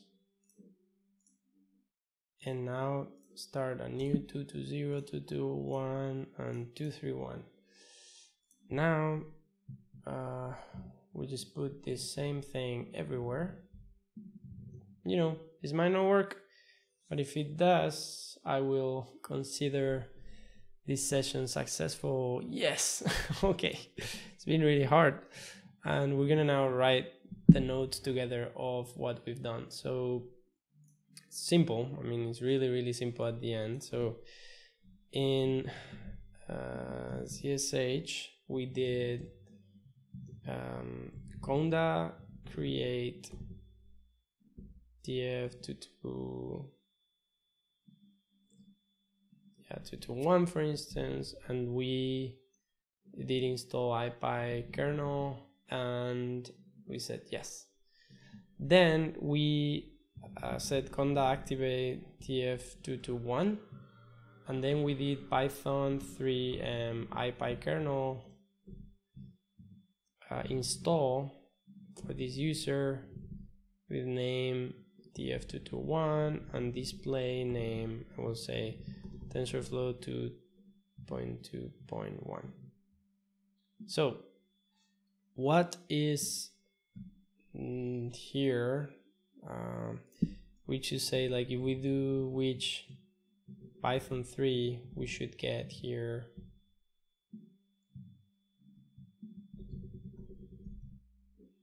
this thing.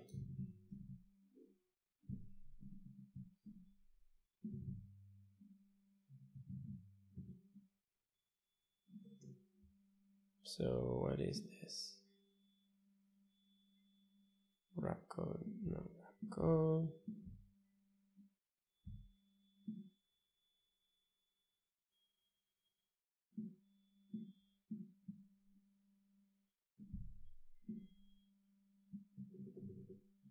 Python, all right.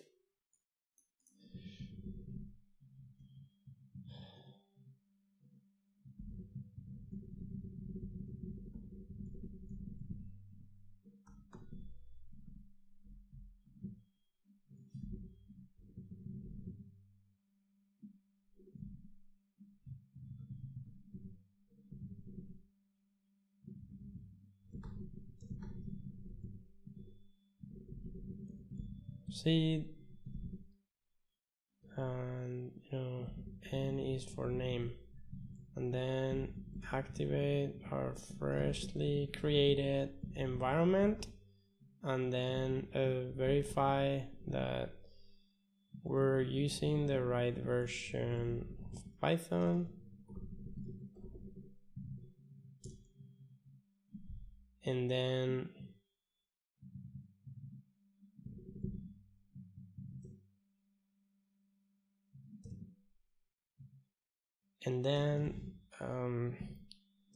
install our environment as a Python kernel to select it in Jupyter. Right, and then later what we've done is that we've start Jupyter with Python 3 and Jupyter Lab.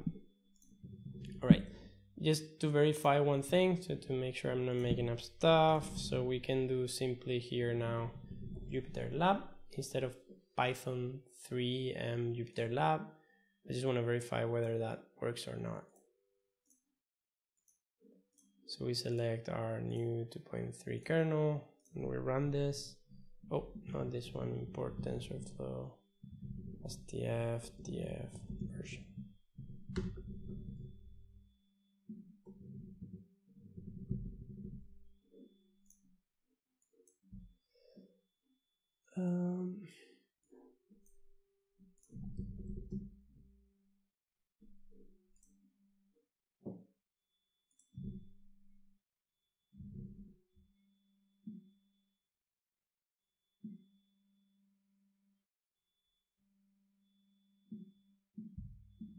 Nice. And we have a CPU. All right, so TensorFlow 2.3, Python 3.8, and we are not in need of this part here. So we don't really need to use this here. All right, so that works. We spent a bit more time than I thought we would with this, but I'm just going to re-record this really quickly. So I'm gonna do it from scratch. I'm gonna get back at 0 and start from scratch, at least on this part. Terminate this. We're gonna do conda and remove.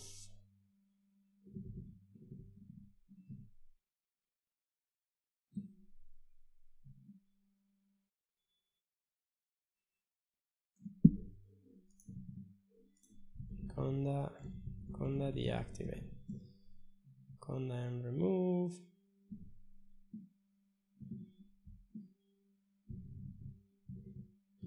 And this and this.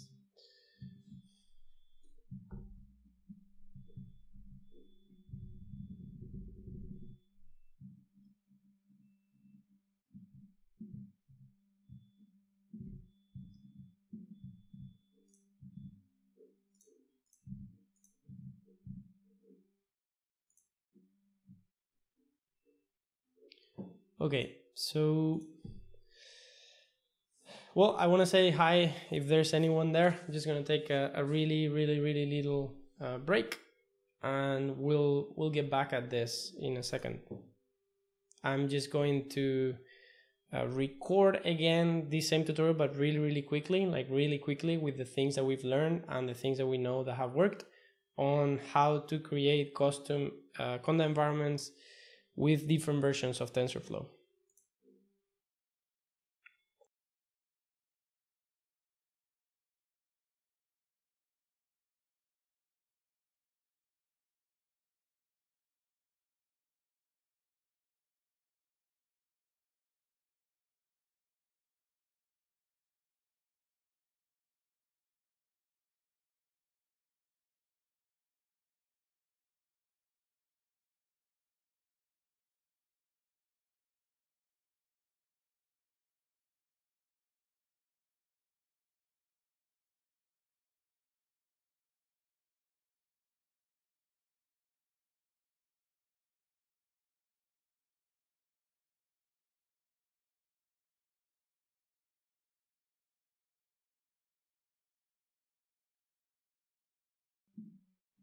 Hey Rob, thanks so much for your comment. I'm glad to following along while I do 5 other things.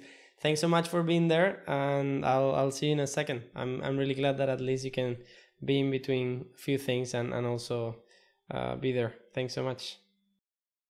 And nice to connect with you. I'm looking forward to learning and meeting you guys a bit more.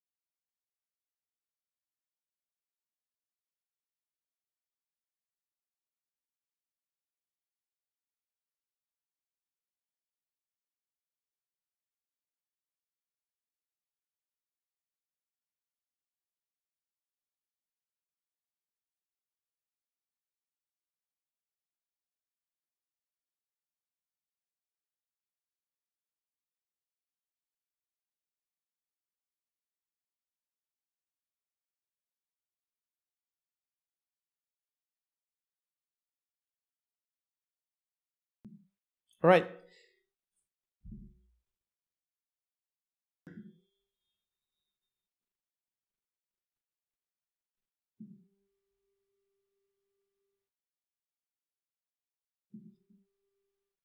Well, hello, it's Nono here, and now we're gonna see how to use Python with Anaconda to create different Python environments that you can use. In this case, just to exemplify, with different versions of the TensorFlow machine learning framework that you can then expose as kernels for Jupyter notebooks to be able to use. That way you will be able to have Jupyter running different notebooks at the same time with different versions of TensorFlow on the same computer, the same moment, concurrently. All right, so let's see what we need to do that. So we've seen in this, this is part of the machine learning series. And the first thing that we need to do here is to make sure that we have a Conda version installed. So I'll just go ahead and just do which Conda to make sure that I have it installed, or at least Conda version, so we can see also what Python version we have, and we can also take a look at the Jupyter version we have. Right, so these are the three things we're going to use. We're going to use Python, we're going to use Conda, and we're going to use Jupyter afterwards to check that what we've done is working. So I'm going to create a new environment. So we're going to say Conda create, and then we're going to say tf v 1, for instance. And we're going to make sure we want to install the ipykernel library, and we want to say yes for all the prompts to automatically get accepted. So we're going to do that. Let's see, maybe we just do TensorFlow / 2.2.1. And then we go ahead and click on enter. And then we're going to use the exact same command. So we're going to do create another kernel. That's going to be Conda create, and the name now is going to be tf 2.3.1, also with ipykernel, and also accepting all the prompts for the the prompts or the questions to get accepted. We see here, so we see on the left that we can now run Conda activate tf221 to activate that kernel, but bear in mind that we haven't yet installed TensorFlow to that environment. All right, so here it says warning, unable to create environment file, path not writable. Not sure what that's doing. Unable to create environment file, path not writable. Verifying transaction. So yeah, maybe there's something that's failing there that I'm not aware of, but this seems that it was working on before. So we're just gonna copy this command here and activate that, and I'm gonna activate this as well. So if I look here at my notes, the thing that we need to do after activating is use Python 3. So Python 3 is the version. So if we do Python here and do version, but now we do Python 3. So let's just run it once again so you see it. Python version, and then Python 3 version.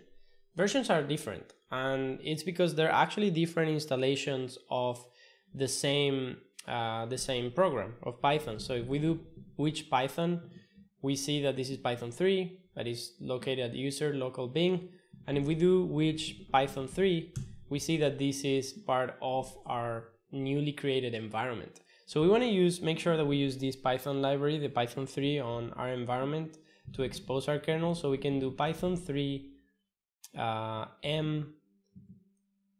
ipykernel to use the ipykernel library to install in our user the TensorFlow, in this case 2.2.1 environment, and the display name is going to be TensorFlow 2.2.1, and we're gonna put here ML, for instance, if we wanted to use this for machine learning. This is just a name that will show up later.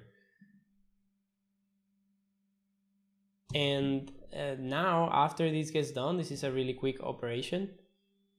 After this gets done, we're just going to activate the 2.3.1 environment and do exactly the same. So we're just going to copy this command. Let's just make sure we copy properly, and then we say conda activate tf 2.3.1. And now I'm going to run the same command, just changing here 2.3.1 and here 2.3.1. So we run it.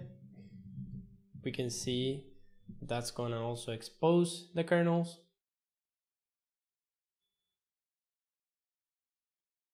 All right. And now here, I'm just going to do something that I'm going to delete later from the recording. So I'm going to use Jupyter kernel spec to list the existing specs. And we see there were more that I created before. So we're just going to do Jupyter kernel spec and install this one, but we're also going to install all of the other ones. So we're just going to do that and install also to TF221, also TF220, TF212, and that's it. So those are all the ones that we created before that we don't want to see there now. All right, so we will list now here, and we'll remove this one as well. So Jupyter kernel spec and install this one.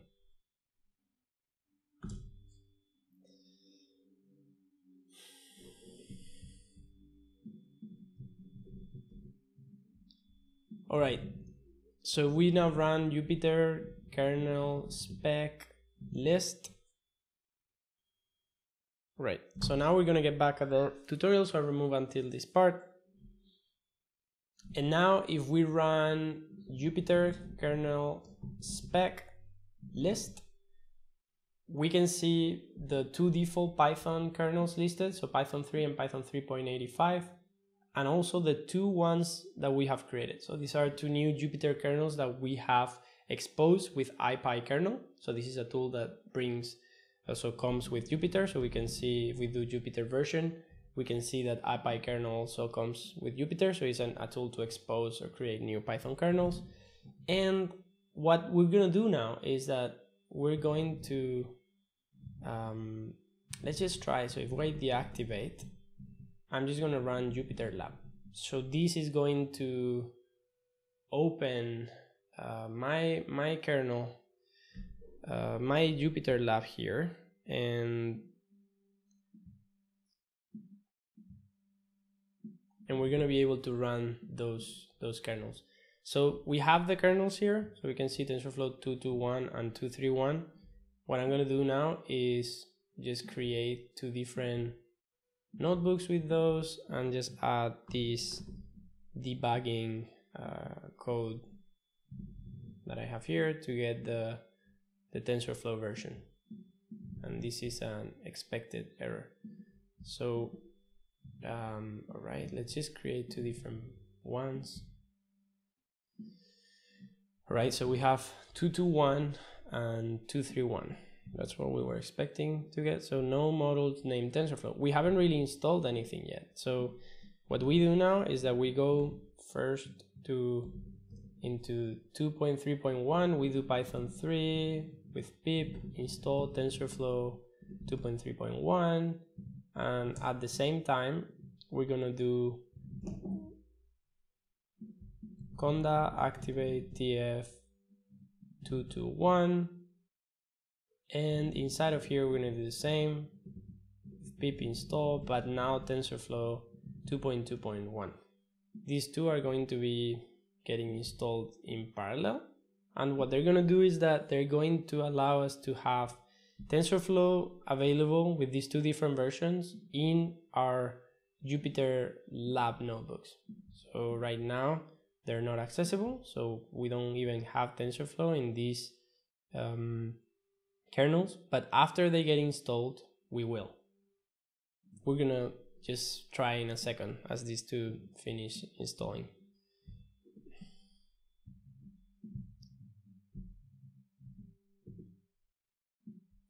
All right, so we can't run them yet, as you can see. No model named TensorFlow. And now something has changed here, it seems. So 2.3 normally is finishing up earlier than 2.2.1. This is still not working. Right, so we'll wait until this finishes.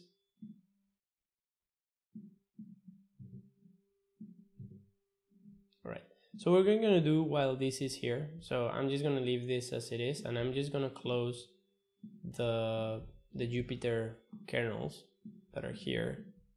Just going to make sure that everything stops executing, and I'm going to leave this clean. So we're going to clean up the outputs of this cell, and we're going to go here.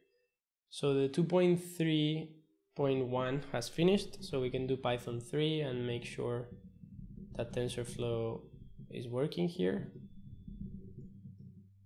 And we'll do the same when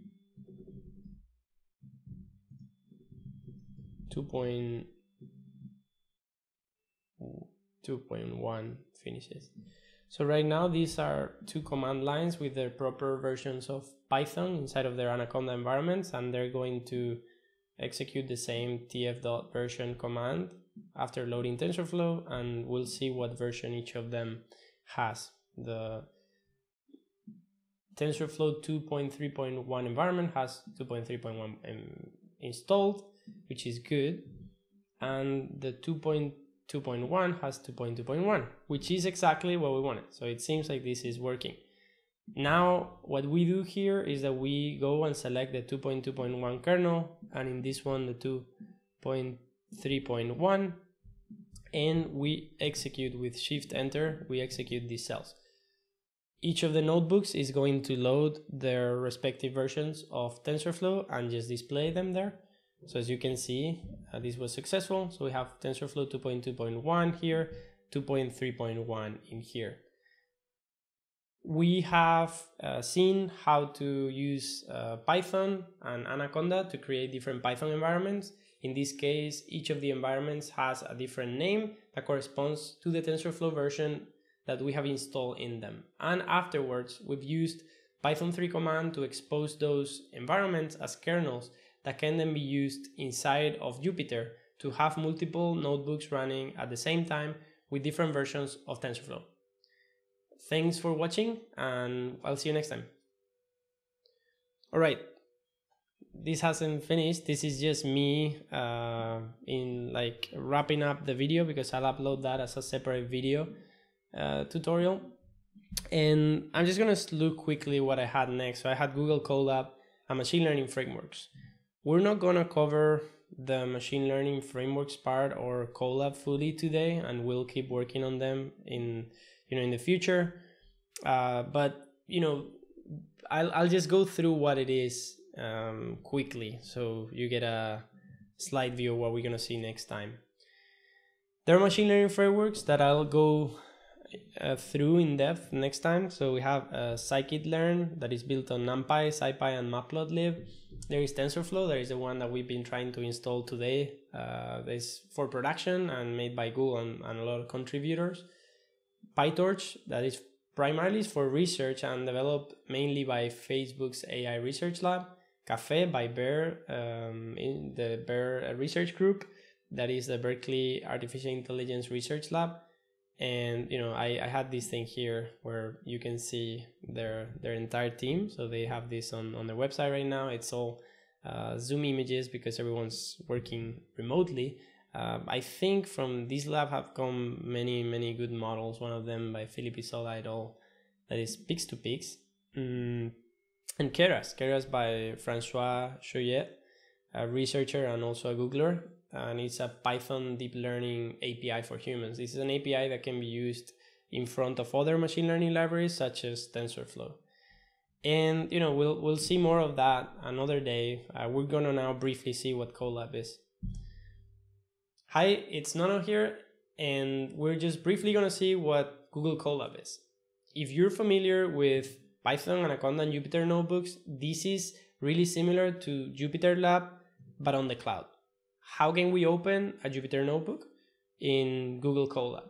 So we just go, this is a normal Jupyter Lab notebook that is running on my machine. So you can see that I have here TensorFlow and I have the library loaded, and I can do things like, I don't know, just create a tensor from an array of 3 numbers, right? How can we do this on the cloud without having to start running this on our machine? So we can go to, so we're gonna leave that. So we can go, and I'll zoom in here so you can see, we'll go to colab.research.google.com, and then we'll get this page that loads or lets us create new notebooks. If we create a new notebook right away on the cloud, we have a Jupyter notebook that is running on our browser and has nothing to do with our computer's backend. So I'm just gonna add here a date to mark that this is something that we're working on right now. Live session 2, Google Colab 101. Right, this is Google Colab. As you can see, it's a version that Google did, sort of a fork from a Jupyter Lab. So what we had before running there that you can see in here is Jupyter Lab, and is really similar, so it has the same sort of functioning, but Google has redesigned and remade it a bit, right? In each of these cells you can add text or code. So when they say text, you can add formatted text, so, or markdown. So I can do here, for instance, Google Colab 101, right? And I press Shift Enter to execute the cell, and then this gets rendered as markdown. So we're just going to move that up, and if I double click, I can edit. I can say this is a starter tutorial as part of the machine learning series by Nono, right? So that's how it shows up, and we can even add, see links and resources, and I can add a link here if I want it. So this is fully parsed markdown to HTML, right, in a Jupyter notebook cell as normal Jupyter notebook. Now here I can also add code cells. So every time I click, I add a code cell that I can run Python in. So I can say, for instance, a equals 1 and b equals 10, and I can return on this cell a plus b. So we get 11. And we can do more interesting things like importing TensorFlow. I can do here things like this. So I can import TensorFlow as TF and then print the TensorFlow version. And when we do this, this allocates a kernel on the backend for us and displays the version of TensorFlow that is running on this Python environment. We can do a bit more stuff here, so we can print the Python version as well and see what we have on the backend. So right now we're seeing here we have TensorFlow 2.3, Python 3.6.9, we have a CPU, and we get some information about the CPU device that we have. What's nice about this is that on runtime, change runtime settings type, we don't have any hardware accelerator. We could accelerate our code with GPU or TPU. So for now, we'll just get a GPU, which we're not going to use, but we'll just see. So now when I look at here, well, that was really fast. So if I change my runtime and press save, you see that we're getting allocated and new kernel gets initialized. We can see the engine that we're running it on, and the memory and the RAM memory we have. And I want you to look at here right now. So as I click here on GPU and save, so this is connecting, initializing Python, connected, really quickly. It finds a machine for you to run this that has a compute engine backend GPU that is provided by Google. So before we had a CPU, but now by running the same cell, we're gonna see that we have Python 3.6.9, so it's higher version, still TensorFlow 2.3.0, but now we do have, apart from the CPU device, we have this GPU XLA device, XLA GPU, right? And we could use that to train our machine learning models on the cloud, or to do operations with TensorFlow, for instance, that require GPU. All right. 101, this is exactly a Python notebook, and this Python notebook, you can save a copy in Drive, or you can download as a Python file. You can do other things there, but if you download this as a Python file, you can just open the code that is on it in your machine, right? So we just have this, and you will be able to run this code anywhere. And also this markdown is here. If I download the Python, so the Jupyter notebook, I can also open that. With Visual Studio. So we can go here, for instance, and go to the downloads folder and go to code. So let's see what's in here. So code, whatever is with the notebook extension. So now Visual Studio Code opens, and because I have installed the necessary extensions for notebooks to run, probably just the Python extension, I can select a Python interpreter. I can select this one, and after this loads, I'm going to be able to run an Hola Bea. I see that you've connected, and Lourdes. So here we can see that the output of the notebook is shown, the markdown is rendered, and I can run this cell once again and execute it. So this will load TensorFlow again, print the version of Python, and display the clients that are available at the moment, the devices, right, that are available on this backend.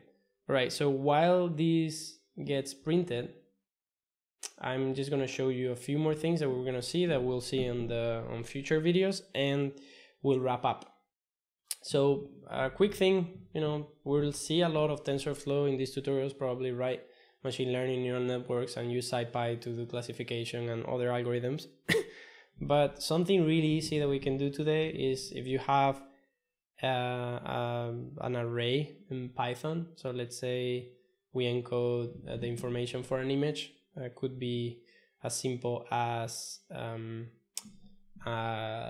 one-line matrix. So we could say, let's see, so maybe the red color, so these are RGB values, so the green color and the blue color, right? So this is an array, we return it there. It's just a Python array that has 9 numbers in what could be a line or like a matrix. This is actually a 3x3 matrix, so it has 9 values, 9 integers. So what we can do with this now is that we can say, convert this image, and TensorFlow is going to convert to tensor. So tensor is the data structure that TensorFlow uses to keep data. Might be a one-line array, or an image that is a 2D array, or higher dimension arrays like three-dimension arrays like voxels, or multidimensional data. If we print this again, so print the image again after converting it, now we see this is a tf.tensor object with shape 3, 3. As I said, it's a matrix that is 3x3, and it contains int, right? So it's a shape 3, 3, so it contains 3x3 is 9, so it contains 9 values, and we have 255, 0, 0, that's RGB values. How can we display this? So let's see if, if we import here matplotlib, and we just plot to show that image. We'll just do deactivate the access, and we'll just try to show that image. Let's see what happens. We'll probably, you get that there, but that is actually just displaying the matrix of objects there as an image. So it's actually showing a matrix where this is 255, and 0, 0, 0 to 155, 0, 0, 0 to 155. And what we can do here is when we show the image, we can change the CMAP to be gray, and let's see if that works. Yeah, so now we actually get the 255 is white and the 0 is black, and we can change this. Let's get more room here, so we could change without printing this. So let's actually merge these two cells. So we or merge the entire thing. Let's just copy this over to here. So we remove this cell. Okay, so now we can run this. So this is still the same. Let's just change the, let's see if I can remove also image bar. Okay. TF move. Okay, let me just, okay, so let's do it manually. So I can put this color, instead of being completely black, I can say this is going to be a 50. So 50 means like it's a bit like lighter. So we get gray. And you know what happens here, so I'm gonna have to put a 0 here to get the grays, because what this function does is that it stretches the values to go from 0 to 1. So it will get the minimum and make that 0, and the maximum and make that 1, and that way it contrasts the image a lot. So what we're gonna do, maybe add this to be 200. So you know, now we start getting those colors to be, each of these is black and white color. But what we can do as well is here we could say TF reshape, and we can say this is a 3x1 image with 3 channels, right? So we'll say image, and then the shape is this. And you know, I probably need a whiteboard to explain this a bit better, but in summary, if we build an image like I had at the beginning, so we have a red, RG, so green and blue, and I run this again, we get the red, green, and blue. So this is, we have a 1-dimension vector that well, actually it's shaped like this. So it has 3 dimensions on the width, so it has 3 pixels, 1 pixel height, and then 3 pixels in the so 3 numbers per channel, so 3 channels, 3 color channels. There are the RGB values. If we change dimensions, so now we're gonna get actually the width to be 3 instead of the height. And you know, we can get it back to where we were before. So now we could, you know, we could put more rows next to this. So we could say, okay, now I have this, but I'm gonna have here this to be an array. So we can actually make this a bit more understandable if we do this.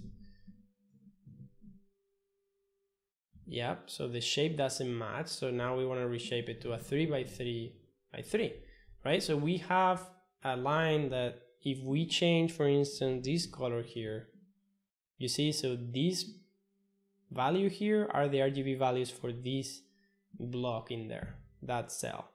And we could, you know, we could leave this like that and maybe say, okay, this is 127 and this is 50, and we're just gonna do that with all the colors to fade them to a darker shade of their color, right? So now what we have here is a tensor that is getting represented as an RGB image. We have 3x3, which is 1, 2, 3, 4, 5, 6, 7, 8, 9 pixels, or yeah, pixels or units, and then 3 channels. So the color of this cell is defined by 3 elements, which are like 0, 0, and 2 to 5.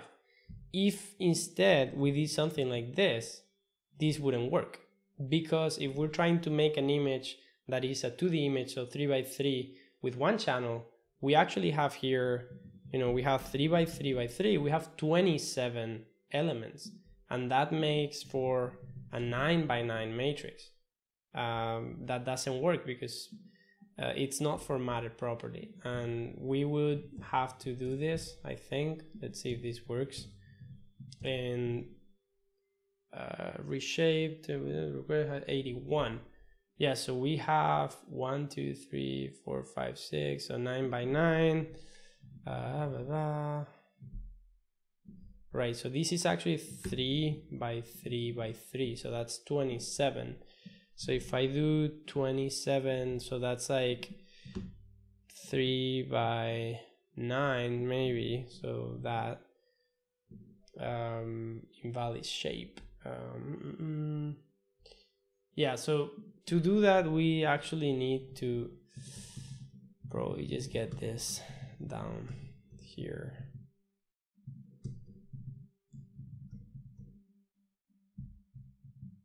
Let's see first if this works before we do too much stuff.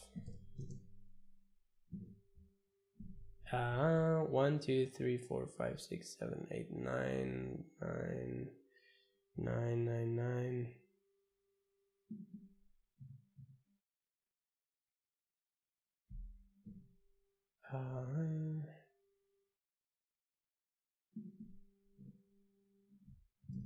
Okay, one thing that's helpful here. So if we leave that and we print the shape of the current image, we see that's a 27 by 1. If we wanted to do maybe something with rows, that's a 3 by 1 by 9 by 1. So let's see, 3 by 9 by 1.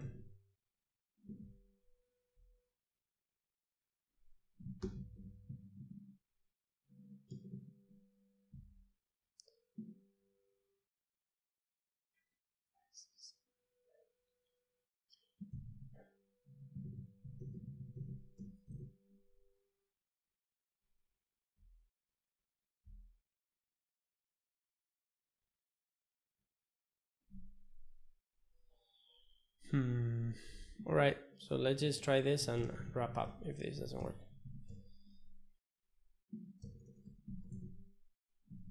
Okay.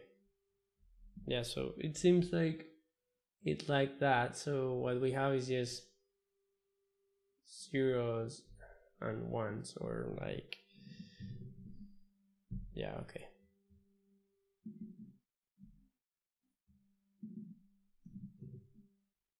All right. Yeah, so you know, you have to shape the data in a way that can be displayed to be able to make this work properly. All right, so that was an overview on Google Colab, and thanks so much for watching, and I'll see you next time. All right, so we didn't get to cover the machine learning workflows, but we'll make sure to cover them some other time. So now, lastly, I'll just come back here and make sure to tell you, so this was the intro to machine learning series, and I'll encourage you to like this video if you enjoyed this content and you want me to record more of these sort of tutorials and hands-on coding sessions, and make sure to subscribe to be able to get notifications when I post announcements for future scheduled events where I will stream live and new videos. With that, I will just thank you so much for watching, and you know, let me just close this.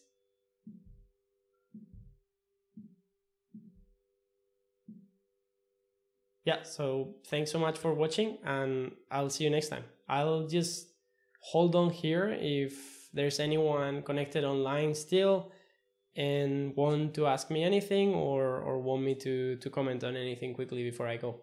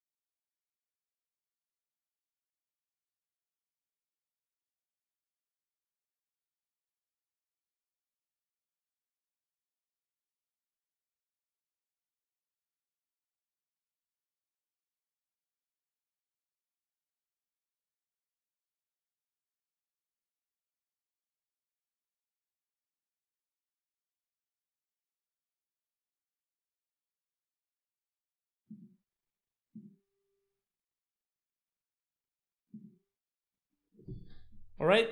If there are no more questions or no more comments or anything, I'll wrap it up. And thanks so much for watching. We'll see you next time. Probably next week or in 2 weeks, we'll do the next live stream. Thanks a lot. Bye.